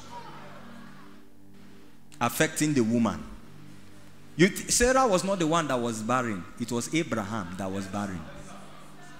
The spirit of barrenness was in his lineage. His father's name, his father was an idol worshiper to the point where his father's name was the name of an idol, Terah. Go and check the meaning of that name. When God called Abraham from Mesopotamia, say, leave your father's house and everything and come to a land I'll show you. Abraham carried his father, the source of his problem. Because it was when Terah was 70 years that he started having children. All the people before Terah, if you read the genealogy of Seth, 30-something, 20-something, they will have children. Terah waited till 70 years because there was a spell of barrenness that the God he was serving had casted on him. And Abraham carried the source of his problem and thought that was his support system. There are many of you that carry people around your life thinking that these are the people that will support and help you, not knowing that the atmosphere they carry, it's not about them, but they are carrying wrong spiritual atmospheres around them. That is the channel of your problem. But because you came here tonight, my God, by the power of the Holy Ghost, every wrong atmosphere around your life, may my God arrest it this night. May God arrest it this night. In the name of Jesus Christ. Please be seated.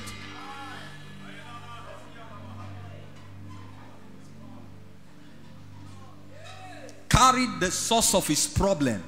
He didn't know why God said, leave your father's house. He carried him. He went to his father, now led him to a place called Haran. And they now waited there. When his father died in Haran, God spoke to him again.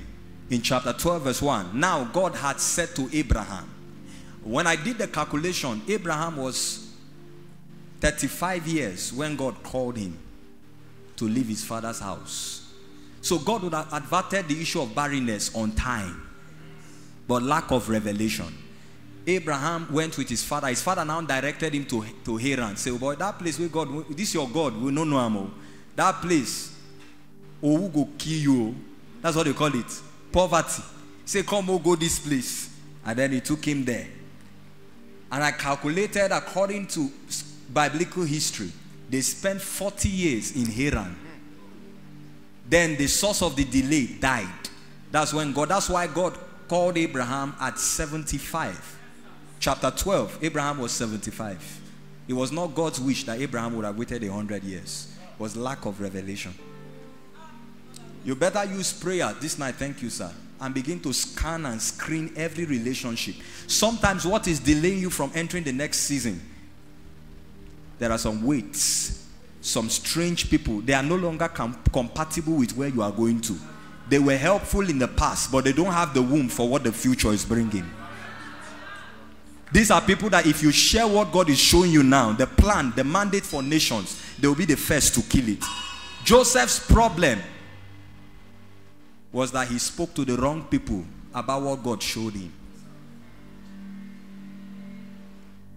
So the place of prayer is a place of revelation. Number 3, prayer is the protocol or procedure for generating spiritual energy.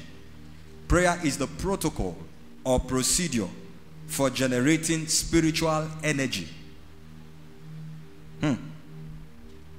Spiritual energy. What is energy?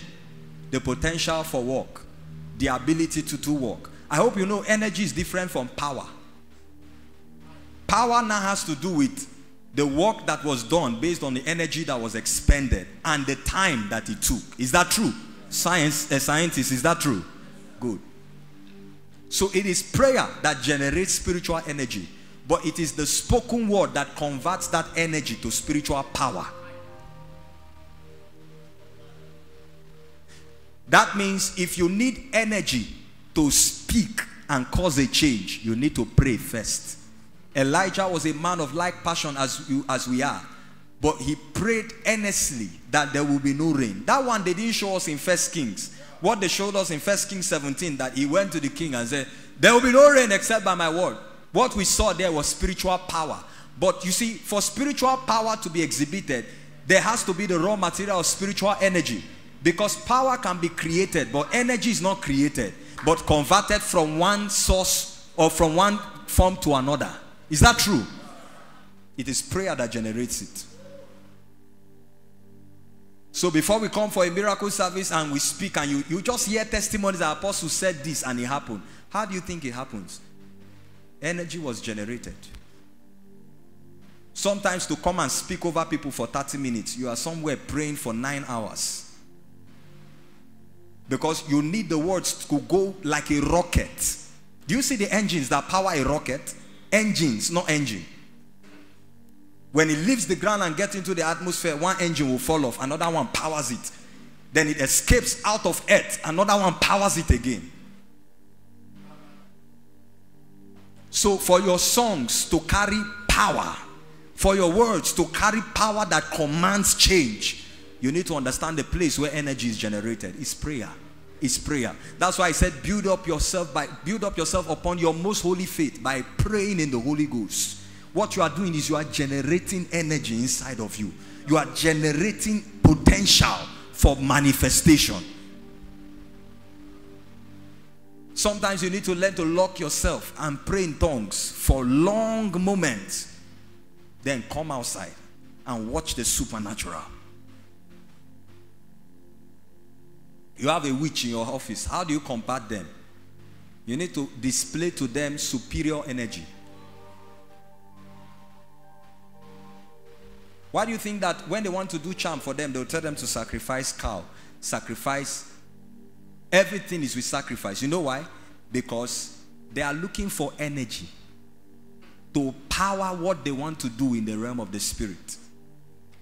And that energy can only come from something that carries life. And the blood of an animal carries its life. So depending on what you want to cause to manifest through charm, they will tell you the blood of a chicken, they will tell you the blood of a cow, they will tell you the blood of a goat, they will tell you the blood of a ram, they can even tell you the blood of a newborn baby, the blood of a virgin. Is energy they are looking for. But look at how cheap God has made it for us. By praying in tongues, you can generate more energy than the sacrifice of a newborn baby. Any nation that must see genuine transformation must have people that pray. There is an energy where it is drawn from. My guess, why is Nigeria suffering from power grid failure? Sometimes some things you see in the natural are a reflection of what is happening in the realm of the spirit. In the realm of the spirit, we have giants. But we've not been able to generate the spiritual energy needed to ransom the destiny of this nation. A firstborn living like the last. But there are people that must intercede and pray and be able to speak over Nigeria and say, let Nigeria live and not die.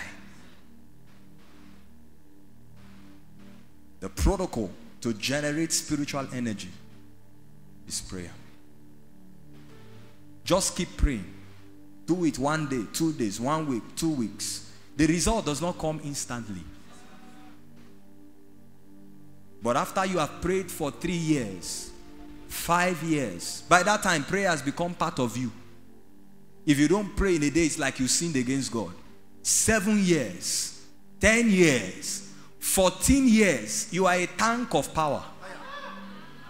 There are things you will not pray for. Just like when that lady told me about charm and I laughed. There are things you will not pray for. There are records that have been kept in the realm of the spirit. When you speak, your voice has become an authority. When you started praying, you were using the authority of the name of Jesus. But as you continued giving yourself to prayer, a time came where your name and that name became one. So when you speak, you also have an authority. Abraham understood prayer, and he was raising altars for God. When he died and went to hell, God divided hell into two. One side was called Abraham's bosom. Satan could not go there. The other side was called Hades. Why? He was a man of prayer. He prayed so much that his grandson mistakenly slept in a place where he built an altar and the guy, heavens open. Is it to a thief that God will appear to? Is it to a thief, a cheat, that God will make a covenant with? He just cheated his brother and arrived there and slept, and God said, I am the God of your father. I will take you and bring you back. You make covenants with thieves? It was not him. It was his father. Abraham was such a man of prayer that even when he sent Ishmael and his mother away, the Bible says that the woman kept her son Ishmael at one side and went to the other side, that she would not see when the child would die. But the Bible says she lifted her soul and wept. It was not the boy that was crying. It was she that was crying. But the Bible says God heard the voice of the lad. Who was crying? The woman. Who did God hear? The lad. Not him. It was the voice of Abraham in him, because it was a seed of a man that prayed. It was a seed of a man that prays. Do you know the prayer you pray now? You are generating energy that will alter even the DNA of your children. There are curses that can be revoked from the DNA of your children, of your grandchildren, because you pray now. There are things you can establish that you did not have, that you can give your children a befitting future when you give yourself to prayer. The apostle said we will give ourselves to the ministry of prayer and the word. That tonight God will ignite the fire of prayer on somebody. That your candlestick that has long been lit up, been down, will be lit again with the fire of prayer. Receive that grace to pray. Receive that fire of prayer. Receive it in your spirit. Go and change your world today in the name of Jesus Christ. One of my mentors in scripture, in prayer, if you are a married man, go and look for him. His name is Isaac. Genesis 25:21. Isaac saw barrenness, had hooked up with his wife. This thing will worry my mama, don't worry me. And you know it was his fault. When they brought the wife to him, in chapter 24 of Genesis, the last verse, he took her to his mother's tent. He slept with her on his mother's clothes, on her wrapper. Somebody that was barren. And so by impartation, just the same way I can carry this handkerchief and give it to somebody, and power leaves me transmitted through this handkerchief. She received the impartation of barrenness. Chapter 25, when he saw that barrenness had hooked her, Message translation, verse 21, chapter 25. And Isaac prayed hard. But brothers, we need to pray. The attack on families is too much. I'm telling you, we need to pray. Satan is attacking your wife, attacking your children, attacking your finance. Somebody is somewhere in the office making life a living hell for you. Men ought always to pray. Don't get married before you start praying. Start learning it while you are single. I'm telling you, the demons that are being released in these last days, they've not come on earth before. You are a man, you need to pray. Isaac prayed hard, and that was how barrenness was broken.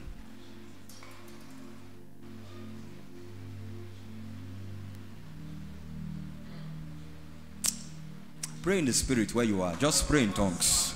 Just pray in tongues. I feel something is stirred in the spirit. Shubaratamandelu Serus kapila dahais. Zekroskopotomahai. It's in the place of prayer that we define our possibilities. Your dominion starts from the place of prayer. It is in the place of prayer that energy is generated.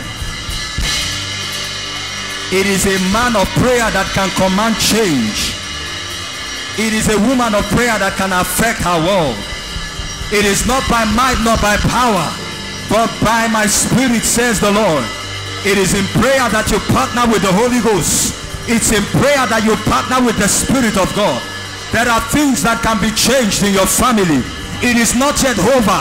Hope is not lost yet until a man can arise, a man that can pray, a man that can hold heaven to ransom, a man that can stand and legislate on behalf of the nation, on behalf of a people, on behalf of a family, until the will of God is done.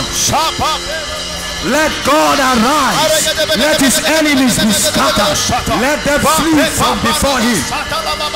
Let young men arise. Let men arise in the kingdom. Let them beat their swords, their plowshares to swords, and their pruning hooks to spears.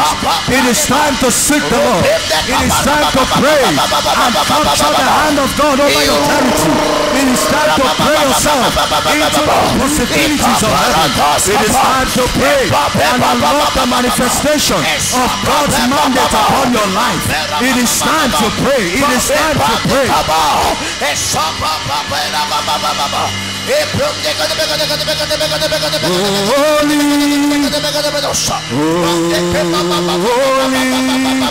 Blessed is he who comes in the name of our God. Hosanna, Hosanna. Blessed is he who comes in the name of God.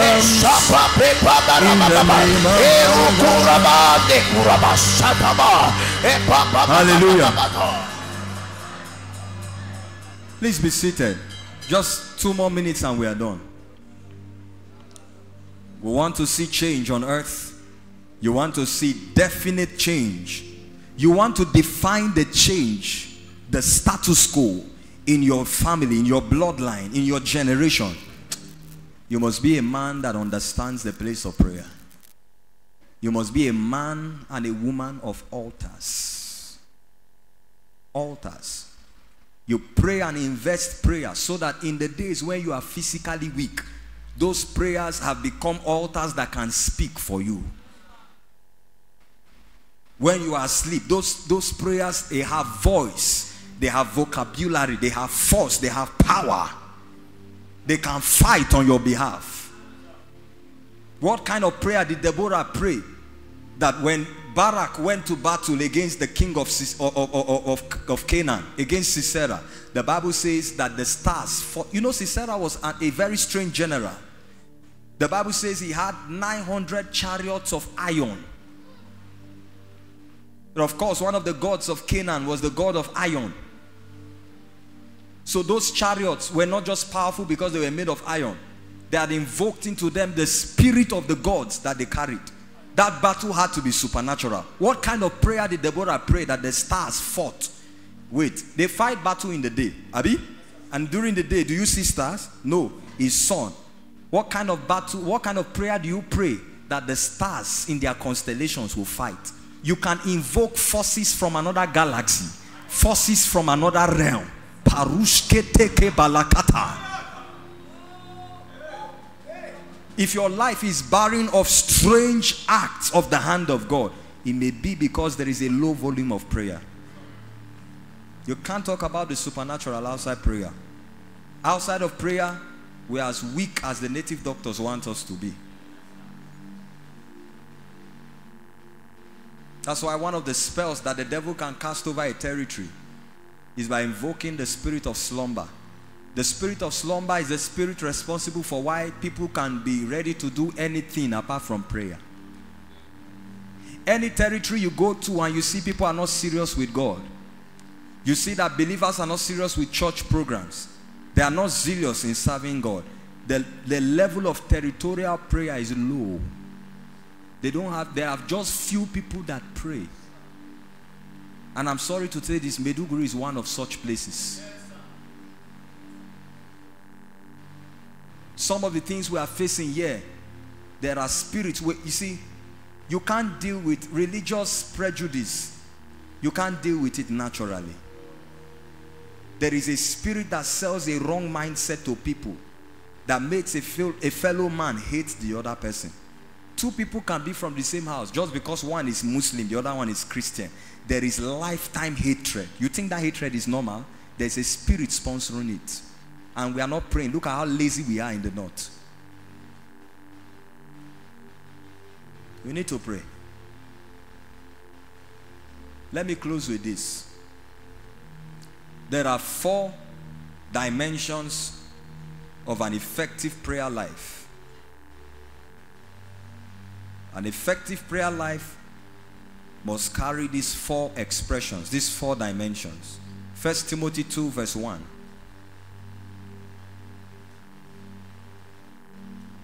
Quickly, I want us to pray now. 1 Timothy 2 verse 1. Therefore I exhort first of all that supplications, prayers, intercessions, and giving of thanks be made for all men. Number 1, the first dimension of an effective prayer life: thanksgiving and worship. Thanksgiving and worship. Psalms 141 verse 2 says, let my prayer be as incense before you, and the lifting of my hand as the evening sacrifice. The lifting of my hand is an act of worship. Keep the scripture. Prayer and worship, let it be as incense and as the evening sacrifice to you. The first dimension of an effective prayer life is thanksgiving and worship. Thanksgiving is a dimension of prayer that guarantees access. Psalms 100 verse 4. Enter into his gates with thanksgiving. The password is thanksgiving. So the dimension of prayer that guarantees access, for you to know you have gained access to God's ears, to God's heart, is when you begin with thanksgiving. When you live a life filled with thanksgiving, that here is a life that has 24/7 access into heaven. Anything that is done outside of thanksgiving, the access to God has been blocked. God has no time for complainers and grumblers. Because as far as God is concerned, he has finished his works. So what are you complaining of again?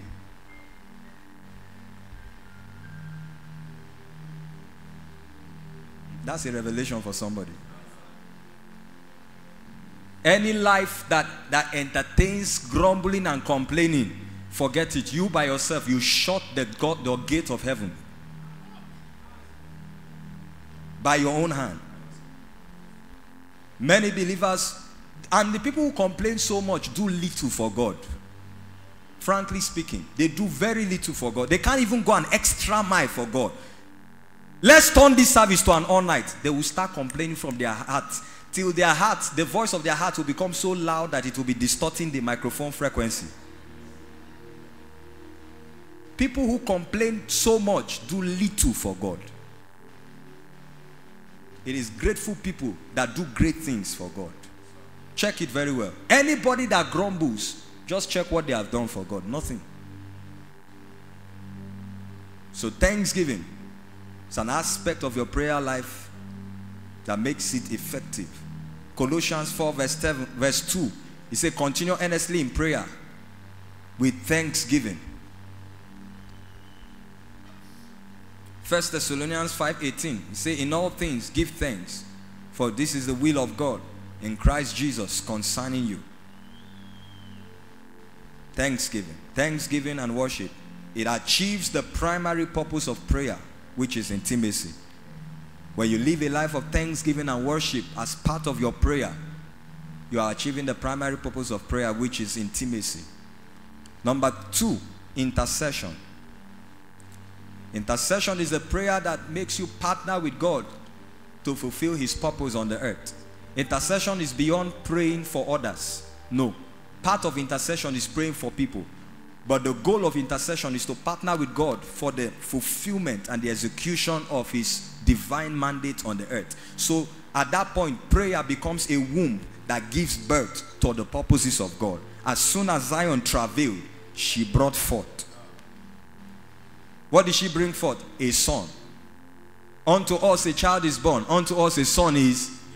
Aha. So it was the travailing that brought the Savior. Intercession is partnering with God to produce change that are after the God kind on earth.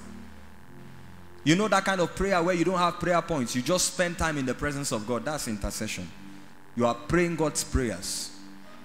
And God is jealous about intercessors. Two powerful mysteries about the lives of intercessors. Number one, they have unlimited access to revelations. God will show them things he will not even show the pastor of the church. They have God's ears, intercessors. And because of that, they have captured God's heart. They can talk to God about anything and he will respond, even if it doesn't concern them. That's why true prophetic ministry is rooted on prayers. If you come around a prophet, if you follow a prophet, after a while, there is a spirit and a culture of prayer that should influence you. I'm not just talking about prayer from book, or prayer that they say, oh, my enemy. No. All those are supplications. That's another kind of prayer. And we do that during corporate gatherings to cheer up people to pray. But prayer goes beyond that. A true prophet anchors his ministry around continuous prayer. So you see, they are men of retreat. They are men of secret place. They always want to be alone. In fact, if you are, as a Christian, you are growing up, you always want to be alone, not depressed, but seeking God. There are tendencies you carry a prophetic anointing. And if you are here, it will be activated this night. This night, it will be activated. As I'm prophesying, people will be activated in the prophetic. Whether you say amen or not, it will happen.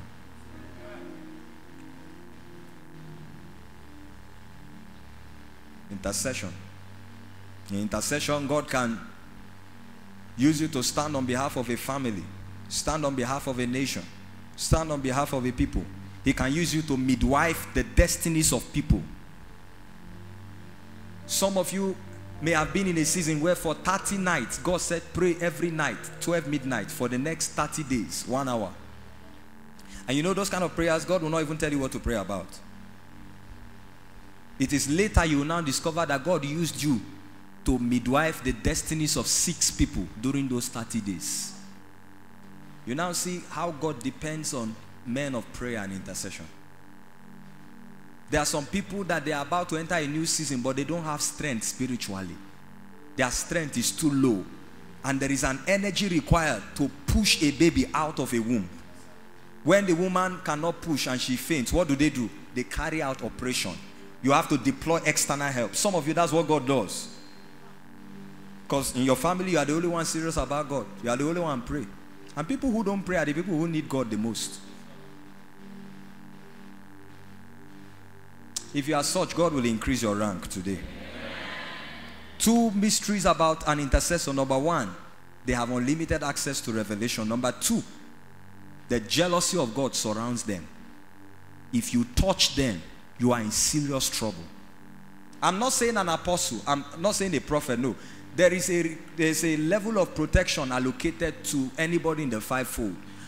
But when you find an intercessor, the Bible calls them the apple of his eyes. God is jealous of them. If you try them, in fact, while you are concocting the charm, I had the story of a lady from a man of God. Somebody took her name to a babalawo to do charm. So the charm is, you will say some things, go outside and blow the powder and come back. So the person went outside, blew the powder, came back for the second one. As he received the second one, instantly the native doctor dropped dead. No, God is a wonderful person. So the source of the power died. To be continued. There are some people you don't touch. He said, he that touches Israel touches the apple of my eye. Ask yourself, why Israel? Do you know how he got that name Israel? He got it in the place of intercession. For as a prince, thou hast had power with God. And don't try an intercessor. Even if the person is before you in your office and you now realize later that this person is an intercessor, go to God and say, God, I beg, call your dog home.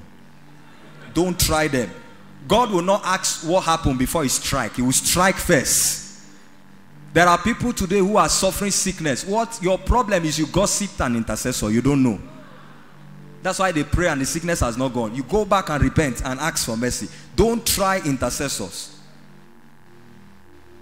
Some of the great generals of the faith that we see, many of them, more than half of their life is in intercession. Men like Derek Prince. He will not know this kind of people. Men like Lester Sumrall. Lester Sumrall was flying to another nation and he had to stop in Britain and take a train from, I think, Britain to France. And just that time that he stopped, came down, entered the train. Revival broke out in that city. People have been interceding for 14 years. There was a dark cloud of demons over that city. For over 14 years, they've been praying and interceding. Nothing happened. No breakthrough. A man just came down to enter train. Revival everywhere. Lester Sumrall was the one that received the impartation from Smith Wigglesworth. Go and study his life. It was Lester Sumrall that in the night he was sleeping by 2 a.m. and he heard noise downstairs in his parlor. When he came to check the noise, he saw a creature like a dragon shaking the whole place about. Devil himself came for him. There are people the devil will not go to. They will say, this one, the generational curse in his family can deal with him. You're not even producing. You don't have anything that can attract me, so just leave this one. He looked and saw the devil. He laughed. He said, when you finish, arrange a place and get out. He went back to sleep. This was the man whose book he wrote about the gift of the Holy Spirit, and I think that's the most accurate presentation on the gifts of the Holy Spirit ever written in the body of Christ. This man, a man of intercessors. He was the one that laid hands on a dead prophet called Kobus van Rensburg. How many of you know him? Yes, he was the one who laid hands on him. He said, go to South Africa and shake that nation. And in 2000 when God's servant Apostle Selman went to see Prophet Kobus. Prophet Kobus laid hands on him and said, I connect you to the line of generals. Intercessors. Just start giving yourself to prayer for no reason. Keep one time. 10 o'clock in the morning, you are a housewife. You don't go to work nowhere. Children have gone to school. Husband have gone to work. You have finished cooking breakfast. Just that 10, even if it's just 15 minutes every day, do it for 1 year. Watch what happens. There are battles you will not fight. Your prayer will rise as a force to fight for you. Number 3, supplication. That's the aspect of prayer that is concerned about our needs. Give us this day our daily bread.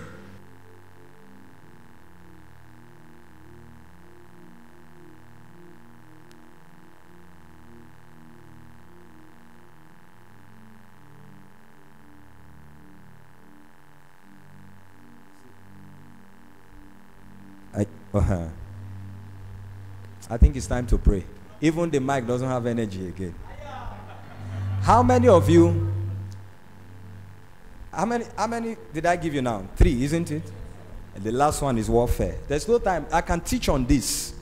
I can teach on this completely as a series. An effective prayer life cannot avoid warfare. In fact, warfare is part and parcel of the believer's experience. If you have not experienced warfare, I doubt if you are a believer. I doubt. Warfare. Warfare is partnering with God to contend with evil forces for the manifestation of God's promises for your life, for the fulfillment of destiny, for the birthing of divine purposes. Contention, travail that must bring forth. There are families that the destinies of the families will never be known globally until somebody pays the price to engage warfare. There are seasons of warfare in the life of a believer. Even as a man of God, you are called, whatever ministry, there are seasons of warfare. You will need to discern them by the Spirit and know how to fight. In Ephesians chapter 6, he spoke about carrying the armor of God. And then when he had finished giving all the list, in verse 18, he said, praying always with all prayer and supplication. That was the battle. After dressing with all the armor, he said, now praying with all prayer and supplication in the Spirit, and then watching thereunto. The amount of battles you fight and win will determine your ranking in the Spirit, will determine the possibilities allocated to you, will determine the territories that God will add to you. People's influence will not just stretch from one city to another just like that. No. They have engaged in warfare. You didn't know. For you to have a voice that your neighbor can hear, just your neighbor or your next compound, say they like you, there is a force in the realm of the spirit working for you. Then for you to have a voice that a city hears you, there are forces you've dealt with.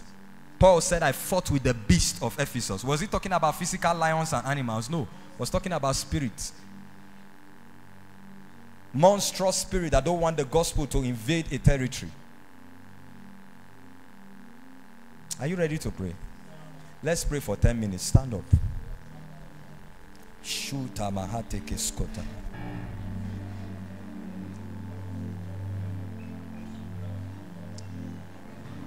Lift your voice and bless the name of the Lord. Bless him for what you have heard tonight. Give him praise. Shikabalate mahaso.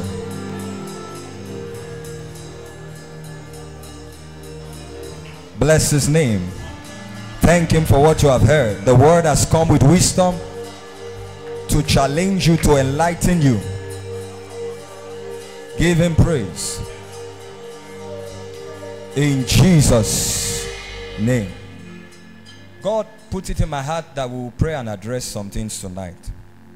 Any negative word that has been spoken against you, we will cancel it tonight. I taught you last week about the power of the spoken word, isn't it?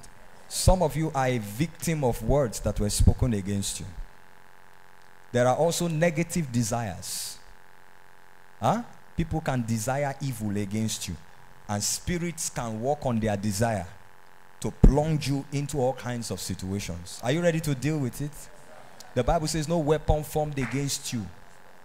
Different kinds of weapons. Sometimes the weapon is somebody's tongue. Sometimes the weapon is somebody's imagination against you. Are you ready to pray now?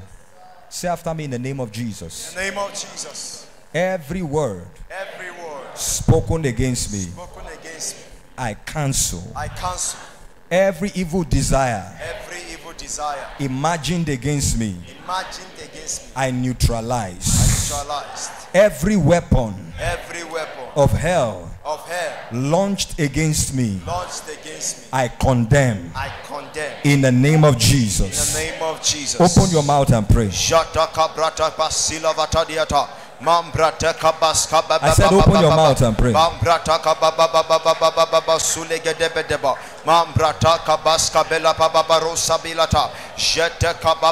Please pray. God is addressing something now. Please pray. Please pray.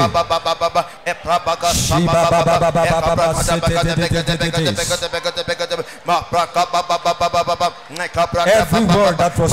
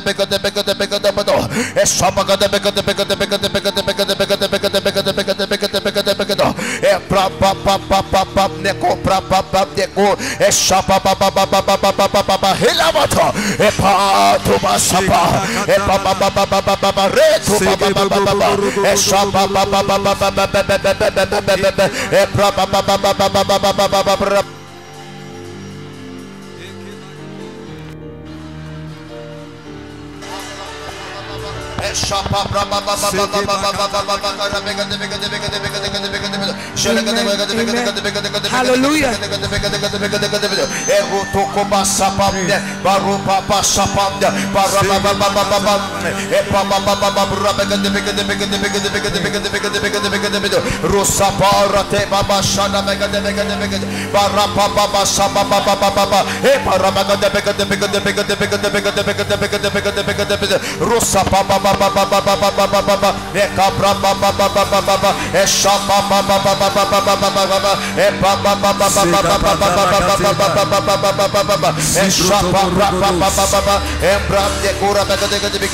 In Jesus' name we pray.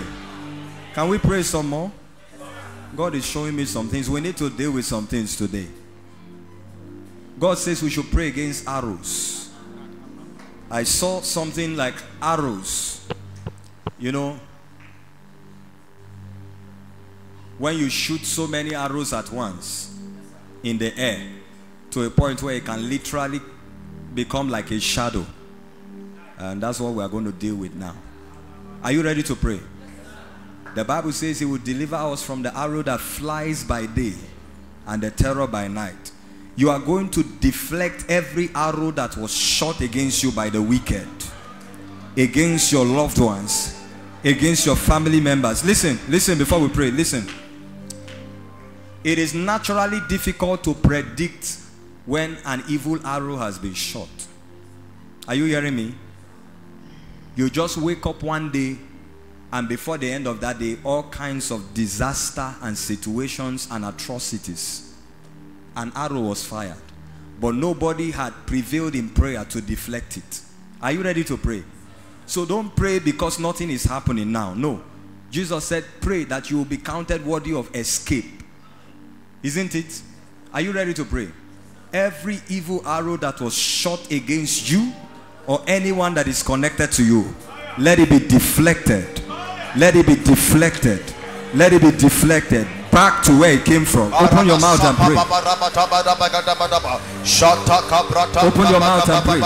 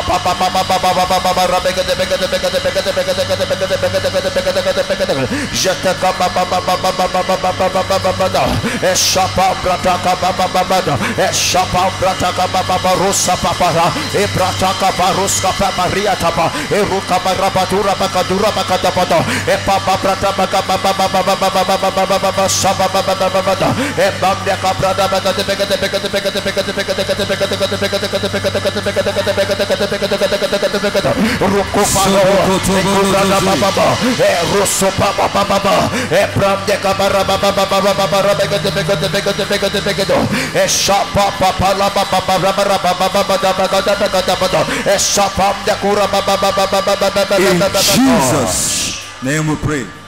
Psalms 119 verse 126. Last prayer. And I'll speak over our lives and we are done. God is doing things here. God is doing things. Believe me. It is time for you to act, O Lord, for they have regarded your law as void. The prayer you are going to pray now, we are using the first part of that verse. It is time for you to act. By that you are going to pray and say, Lord, everything you have designed to manifest in my life this season, it is time. Let it manifest. It is time for you to act. Oh Lord, lift your voice and pray. Everything that is needed in your destiny, everything that is needed to manifest at this point of your life, it is time. It is time. Compel the manifestation.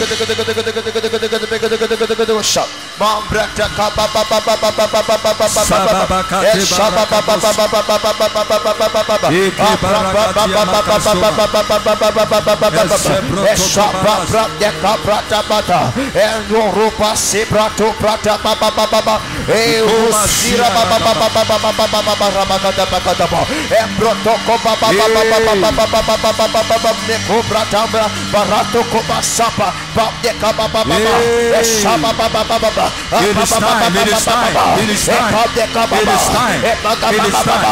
Let it manifest now. Let it manifest now.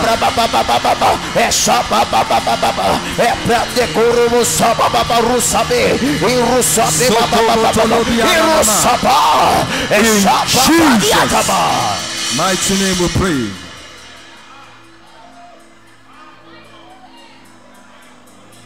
Please raise your hand. I speak as an oracle of God by the authority that is in the name of Jesus.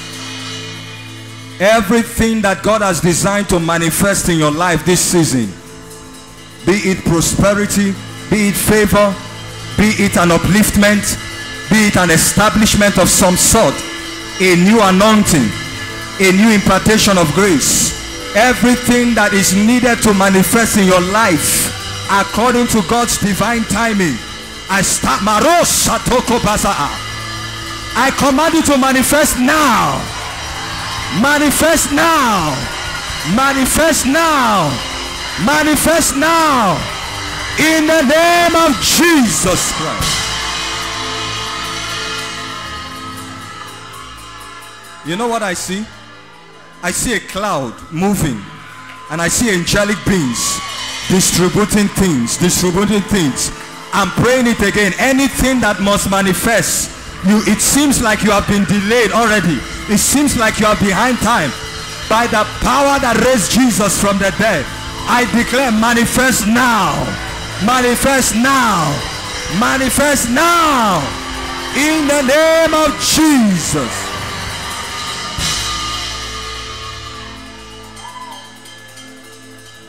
I speak over your life today.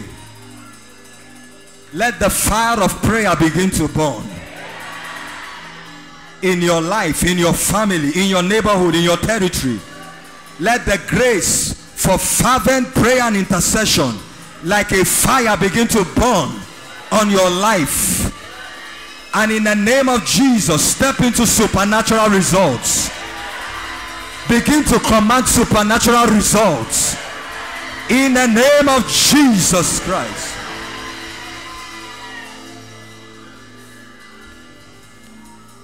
I speak against every satanic entrenchment in your life.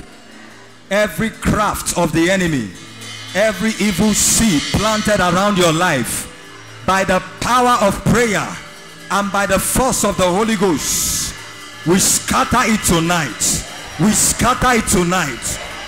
Every attack of witchcraft that is launched against your future, launched against your presence, is scattered forever. Is scattered forever. In the name of Jesus.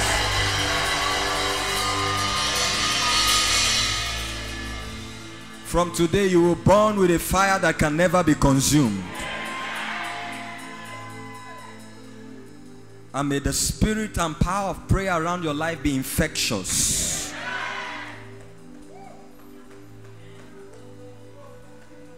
Be infectious from today. In Jesus' mighty name we pray. Now please, you can be seated.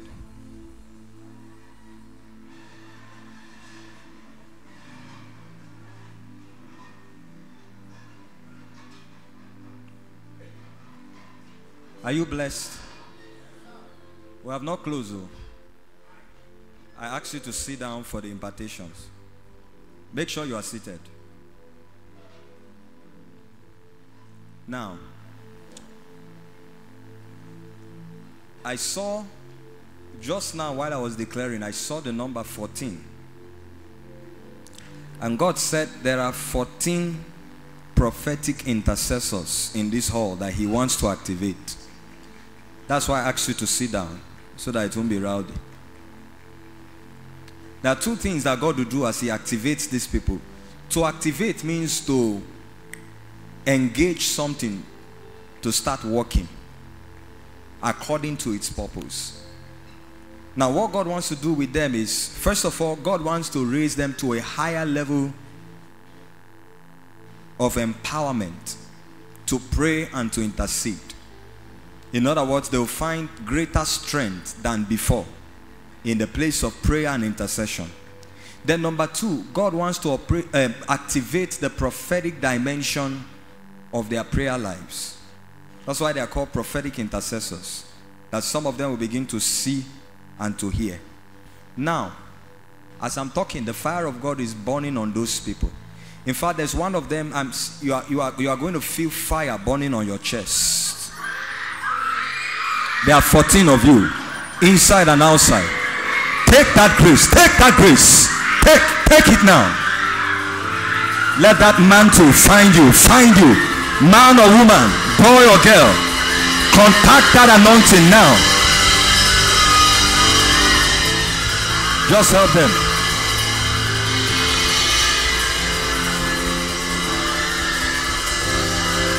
Sekela Bahatama.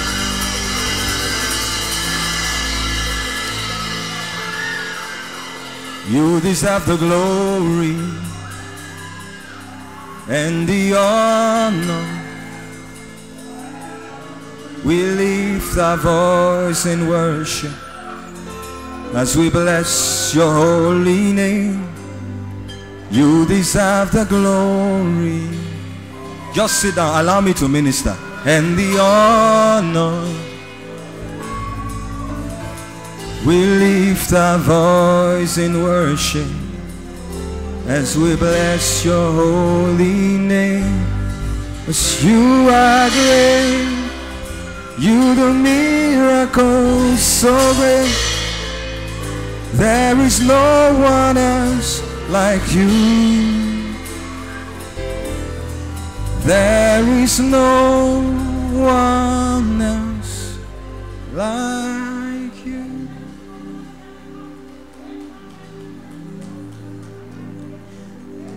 I want you to look for, there are 7 men, 7 males that I'm seeing right now. There are prophets amongst us, and God wants to activate their callings, activate their ministries. There are 7 of you, you are men.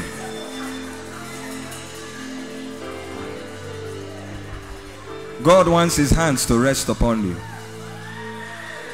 Now, Father, I stretch my hands wherever those 7 young men are. Just like Saul, when the Spirit of God came upon him and he prophesied. Let the Spirit of God come upon those 7 men, those 7 young men now. Activate the prophetic in their life. Activate them according to their calling, according to their ordination. Let them begin to touch a fresh fountain of grace. In the name of Jesus. If you find them, bring them for me. Find those 7 young men by your power. Set them ablaze. Ignite that prophetic anointing. Ignite that prophetic grace.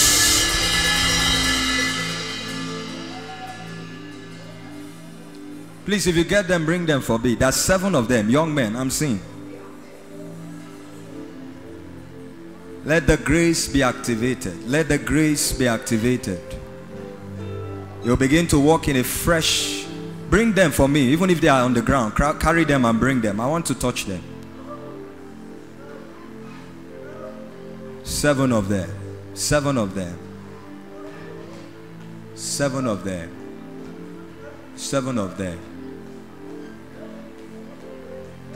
I'm seeing 3 of them now that the hand of God is coming on. I'm seeing 3 amongst those 7. I'm seeing them. Contact that grace that opens you to your calling, that opens you to ordination, inside and outside.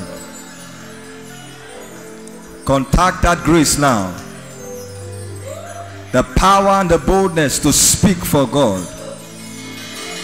The grace to see and to hear in the spirit. Bring them, bring them. It's a sign. It's a sign. Let that fire burn. Let that fire burn. Let that fire burn. Let that fire burn. Let that fire burn. You can't fight it. You can't hide it. Let it burn. Let it burn. Let it burn. Let it burn. Let it burn. Let it burn. Let it burn. A prophetic grace according to the order of Moses, according to the order of Elijah. The boldness of John the Baptist. Touch that grace now by impartation.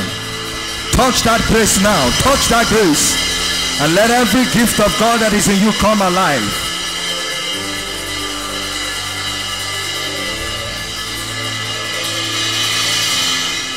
Hallelujah. Let me just continue, because while I'm talking, God will just visit those people, bring them.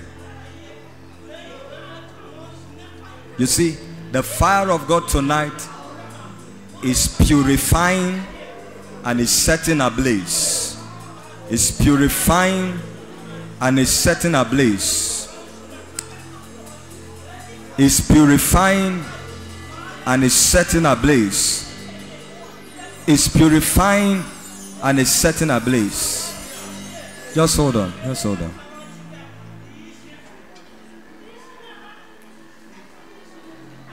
God is forcing me to say this. Now there are 5 people. I think they are all ladies. God wants to purify your vessel.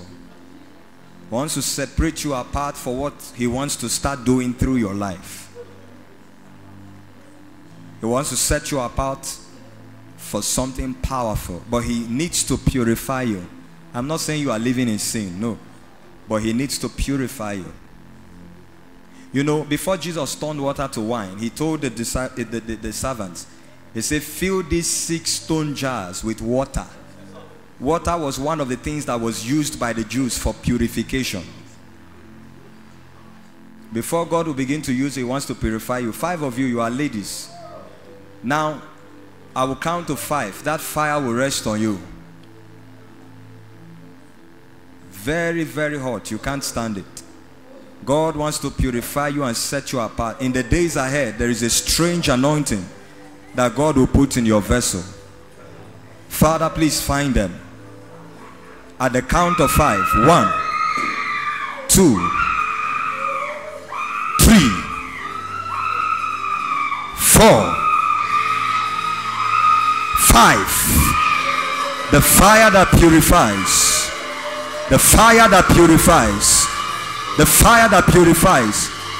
I see 2 other ladies. I see 2 other ladies. One is outside. One is outside. Let that fire descend on your vessel. God is separating you apart. He's separating you apart. He's setting you apart for his use.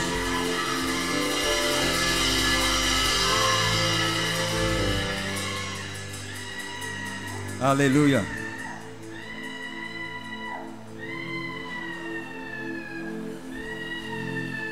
Amen. I wish we had time. I wish we had time for the prophetic. I wish we had time for the prophetic. I wish we had time.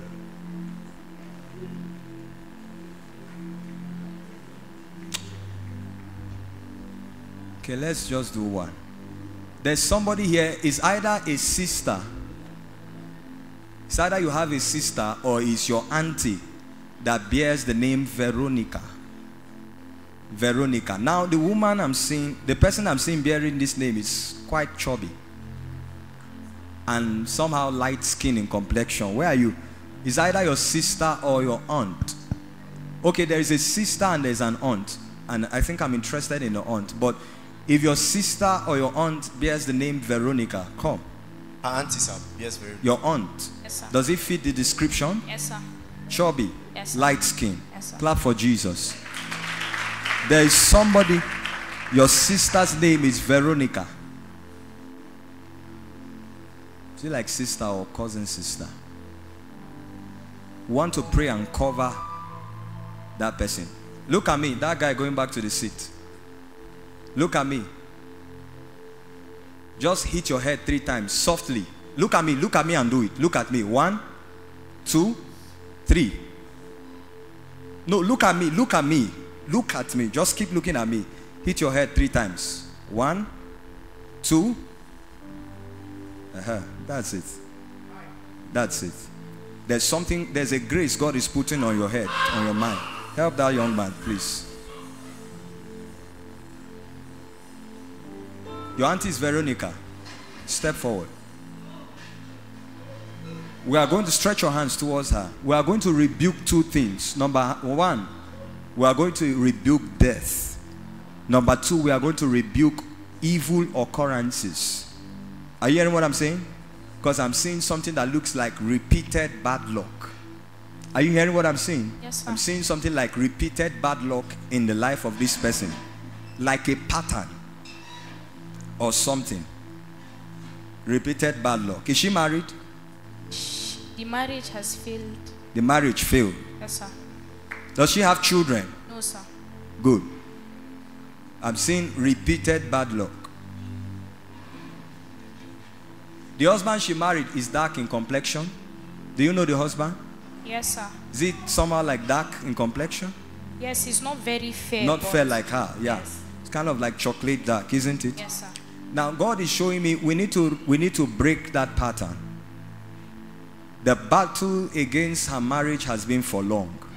Does she have children? No, sir. Good. The battle against her marital settlement has been for long. Yes, sir. Because I'm seeing that she had disappointment before she got married to this man. Yes, sir. Are you hearing what I'm saying? Yes, sir. In fact, the date was shifted. Yes, sir. His She didn't mother wear- died. His mother died. Yes, You sir. see what I'm talking about? Bad lucks. So they had to shift the date. Yes, sir. Is that true? Yes, I sir. wish we had time today. Do you know why Satan is fighting her? This woman, I'm seeing in the spirit. God had planned that before she gets to the age of 40 years, she was supposed to have been married and she was supposed to have given birth to a child. This child was supposed to be a boy. This boy was supposed to be a prophet. Are you hearing what I'm saying? Sir. Is she above 40 now? She's almost 45. She's almost 45. So she's behind timing now. Did she experience miscarriage when she was married? None that I am aware of. Sir. Okay. So what I'm seeing in the spirit is, this is a spiritual husband, actually. Are you hearing what I'm saying? There are issues about her life that many people are not aware, even you guys. Yes, sir. I'm seeing a man appearing in her dreams again and again, even when she was single. This is a man that has resisted all her marriages. Eventually, it was by force that she got married to this man.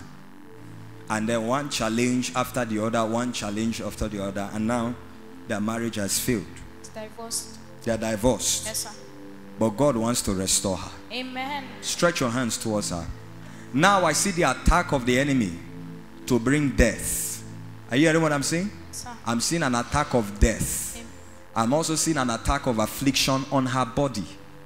Are you hearing what I'm saying? Yes, sir. But because you came here today, God has decided to show her mercy. Amen. And the embargo of the enemy over her life will be lifted. Amen. Stretch your hands towards her and command every satanic embargo to be lifted. Pray for Veronica. Every satanic embargo, every satanic deposit. Are you praying at all? Those of you outside.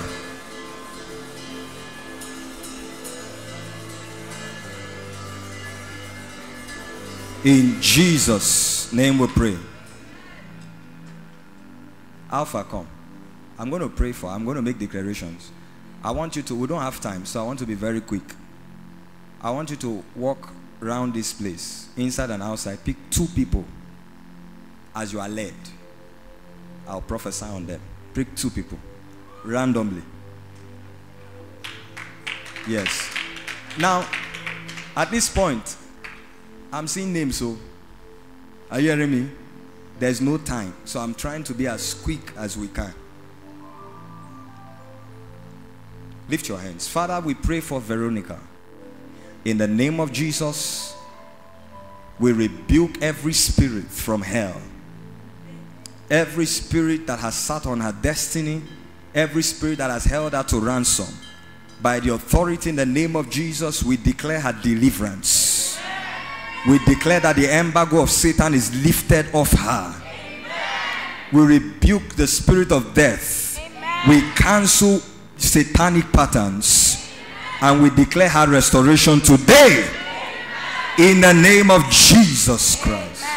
You can return back to your seat. Clap your hands and give Jesus praise.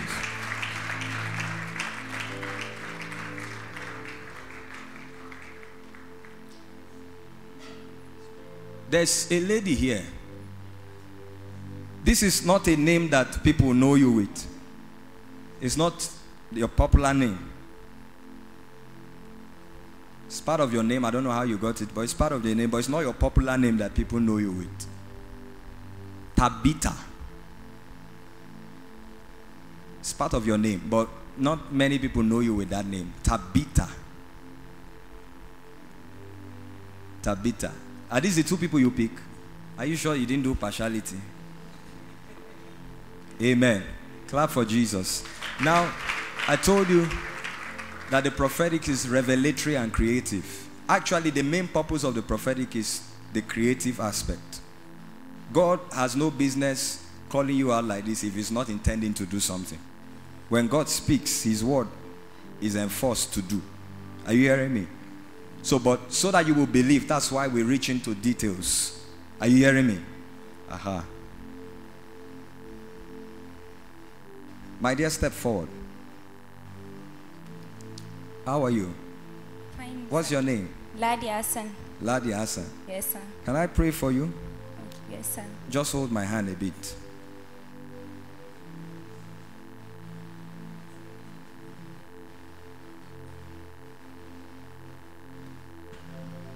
Amen. Thank you, Father.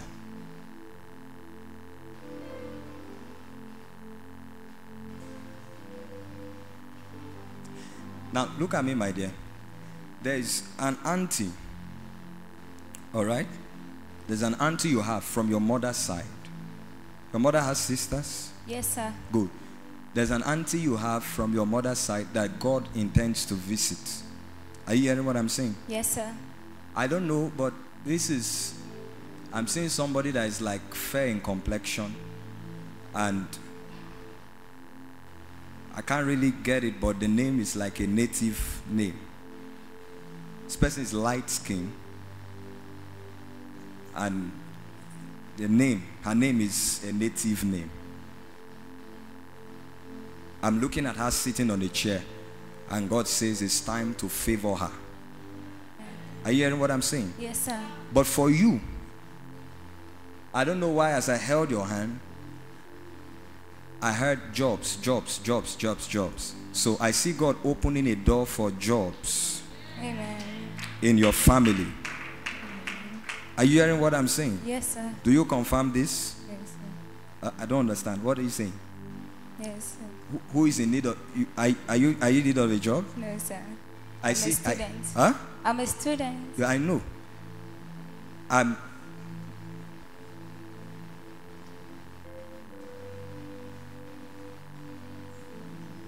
Okay.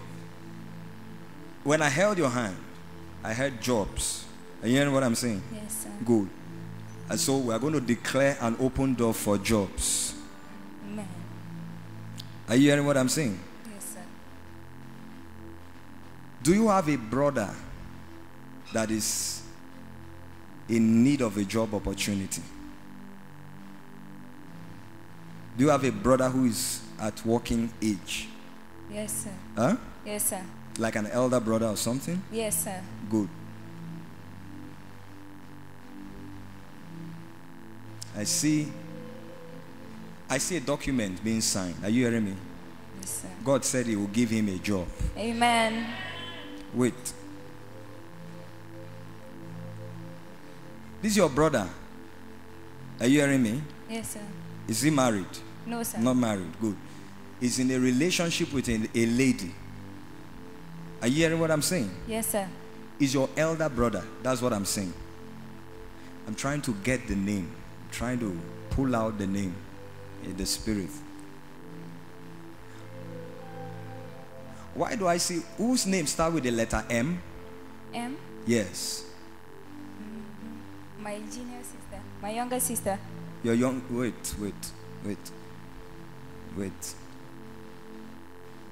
I said this your brother has a fiancé now. Are you hearing me? Yes, sir. They're supposed to get married, actually. But God wants to bless him in this season by giving him a job. Are you hearing me? Yes, sir. Do you know the name of the fiancé? No, sir. You don't know? No. You don't even know there's a fiancé? No, I don't. Okay. So let's stop there. Your brother, is he the firstborn? No. Not the firstborn. Yes, sir. Who is the first? A girl? Yes, sir. Who is the second? I'm the second. Yeah, the second. Yes, sir. You said he's your elder brother now. Yes, he used to stay with us. Okay, he's not directly Yes, your sir. brother. Yes, sir. Okay, It's not but he directly stays with you. my brother. Yes, sir. What's his name? Abraham. Abraham. Yes, sir. What's his son name? Daniel. Daniel. Malagui. Malgui. Yes, sir. I said whose name start with the letter M? Is this your first time of being prophesied to like this? Yes, sir. Okay. Eh? Yes, sir. Yes. No wonder.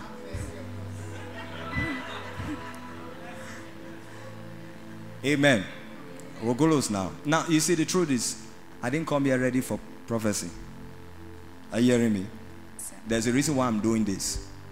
This is like a continuation from last week. I want to show you how that sometimes you don't need to be in the mood for an anointing to manifest. You just need to be yielded. Are you hearing me? I woke up this morning with cold. I had to take tea and rest and all of that. So I didn't come properly ready to prophesy. But you see, sometimes you need to know God beyond being in the mood. Are you hearing me? Yes, sir. God is going to give this guy a job and he's going to get married. I see him with a fiancée. Are you hearing me? She's taller than you. She's light skin and complexion. Yes, sir. God is going to give him a job this year and I see his wedding card coming out. Amen. Are you hearing what I'm saying? Yes, sir. Good. So go back and give Abraham this word that God is opening a door for him in this season. I see the breakthrough of a job coming in the name of Jesus Christ. Amen.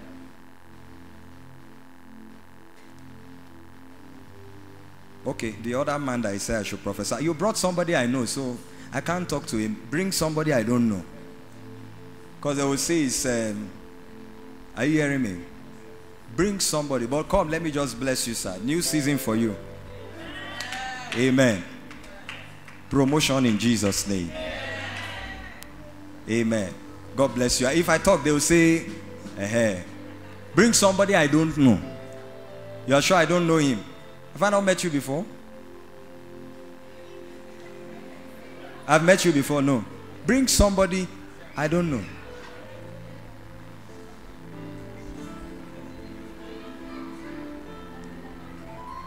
I'm about to pray now. If the person doesn't want, it's okay. Eh? Eh?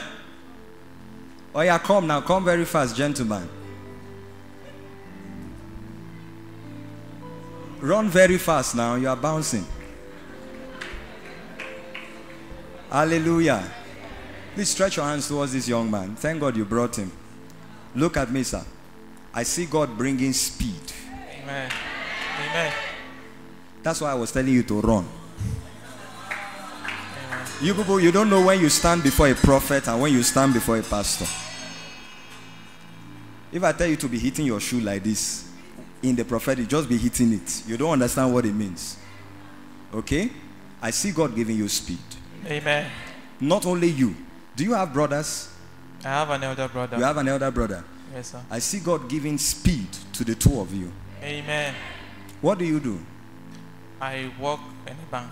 You work in a bank. Yes, sir. I see God giving you speed. Amen. I see God giving you speed. Amen. I see God giving your brother speed. Amen. What does he do? He just finished his service. He's job hunting. He's job hunting. Yes, He sir. just finished his service. Yes, sir. Now it looks like delay. Oh. Did you go to school late? Not really, but Which one is not really? he started school before me. That's alright, not the but- yardstick for judging that. He started school before you, Yes, sir. but you are working now, Yes, sir. and he just finished his service. Yes, sir. And you say there's no delay there. I say delay, sir. Indeed, I say delay. You think I don't know what I'm saying? Don't worry, sir. God wants to bless the two of you. Amen. Who is the firstborn? Say a lady. A lady. Yes, sir. Who is the second? Another lady. Third. My elder brother. The one that we're talking about now. Yes, sir. Very good. Now, God is going to give the two of you speed. Amen.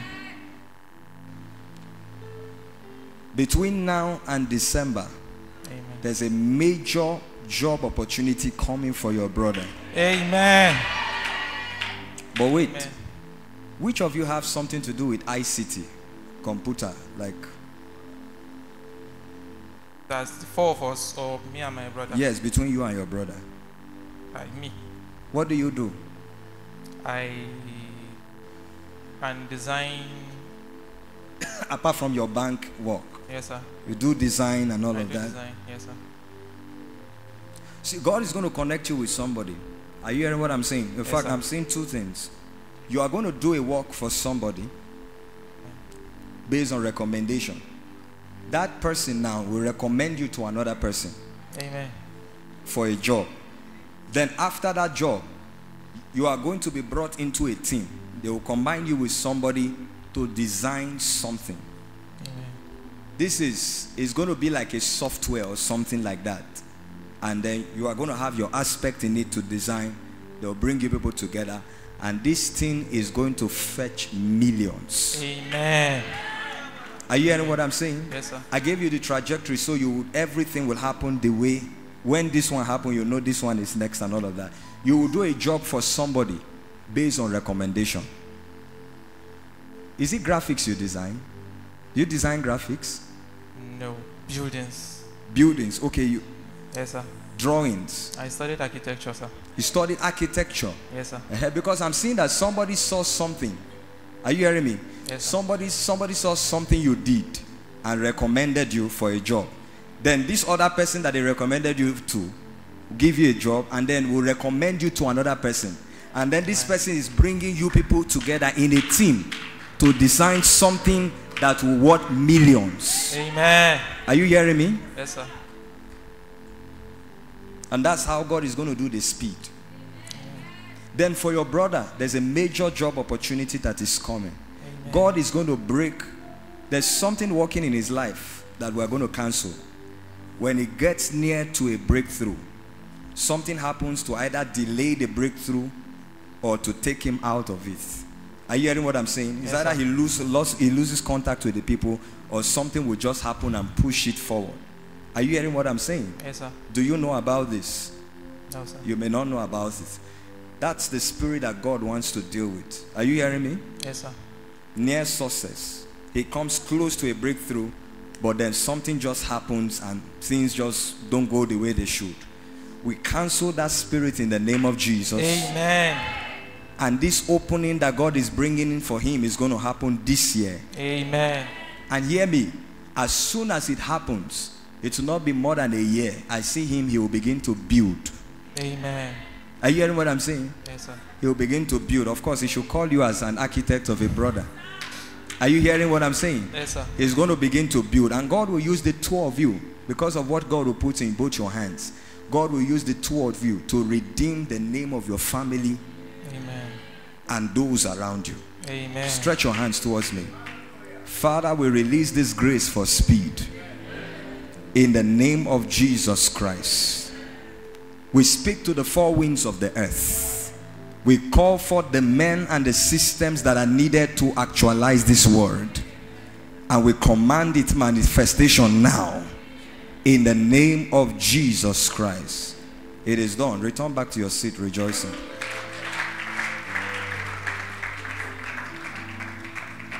Hallelujah. Wave your hands and give Jesus praise. Father, we bless you. Thank you. In Jesus' mighty name we pray. Please rise on your feet as we close now.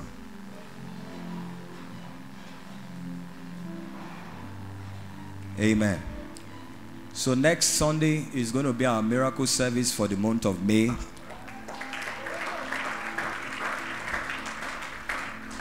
Amen. It's going to be a special miracle service, and it's going to be the 6th Super Sunday. Of course, the service is going to be at Maiduguri International School. Now, I want you to come expectant, and at the same time, I will trust God that we have enough time to be able to minister. There is a strong prophetic anointing in this season. So we are going to trust God for enough time to be able to minister to people. You are just one word away from your next level. Are you hearing me? And someone has to speak that word.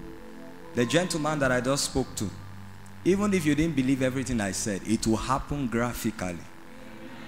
Are you hearing what I'm saying? You will be shocked. Are you hearing what I'm saying? It will happen exactly. You get it? Even if I didn't say, even if God didn't say it, it will happen as I said it. Are you hearing what I'm saying? So come with friends and family members. Meet us at Maiduguri International School. And let's trust God for an amazing time in His presence. Don't come late. Make sure you are here. Or make sure you are there on time. Amen. And if you want to be part of our partners network, please walk up to the public relations stand after the service, and you'll be told what to do. Amen. Wave your hands and give Jesus praise. Father, we bless you. Glory to your name. In Jesus' mighty name we pray. Let me give an opportunity for somebody to make Jesus their Lord and Savior before we go. If you are here, all standing everywhere, and you need to surrender your life to Jesus, you want Him to forgive your sins, or you want to be restored again. You used to have a walk with God before, but right now you don't really know where you are. You have lost your fire. You have lost your place in God, and you want to be restored back to God. Before we close, let me give you an opportunity. Wherever you are, I want you to walk to the front as quick as you can, and I will pray for you. If you are outside, please make it snappy. And if you are inside, please walk to the front quickly. You want to surrender to Jesus. You want to say yes to Jesus. Let's do this before we close tonight. Please walk to the front quickly, and I'll pray for you. And as they come, please clap for them. You want to make a decision for Jesus. Please keep clapping. I know somebody is going to come fast as you clap. If you are outside, please walk up snappy. Make it snappy.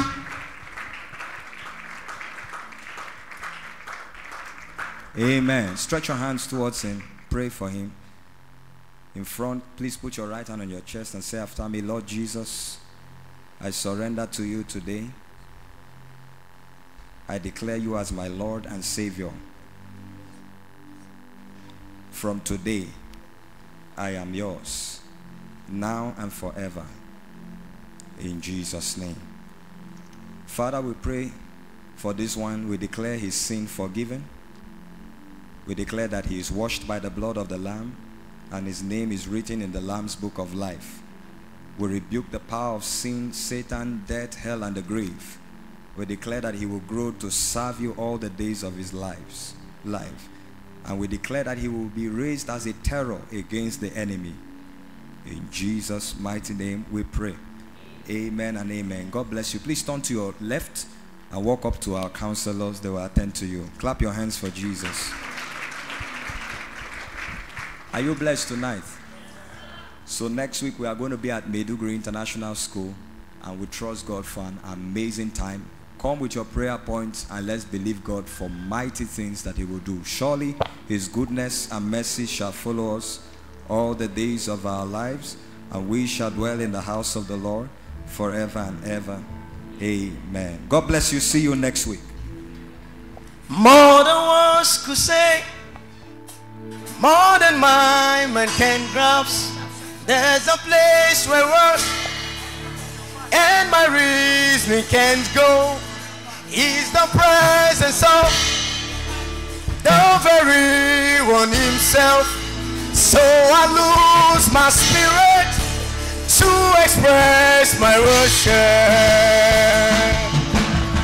Somebody express your worship. Oh, everybody's among the world. More than words can say, Hey! more than my mind can grasp. There's a place where words and the least Say he's the presence of. is the presence of Yes, sir. the very So I lose my So I lose my spirit to express my worship. Say, oh my spirit worship your maker. Say worship your maker. Worship, worship your Say oh my spirit worship your maker. Say worship your maker. Worship, worship your maker. Say Oh my spirit worship your maker. Worship, worship your maker. Oh my spirit worship your maker. Say worship your maker. Worship, worship your maker. Oh my spirit worship your maker. Say worship your maker. Worship, worship your maker. Oh my spirit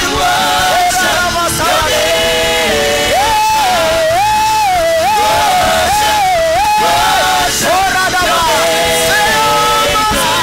Oh my spirit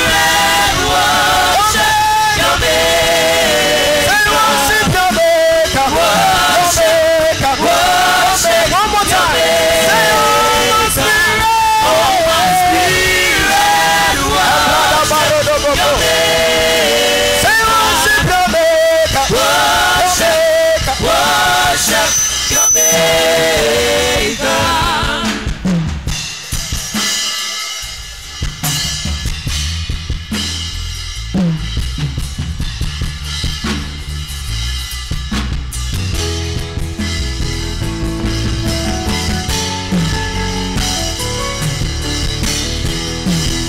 Say worship your maker. Hey! Oh my spirit.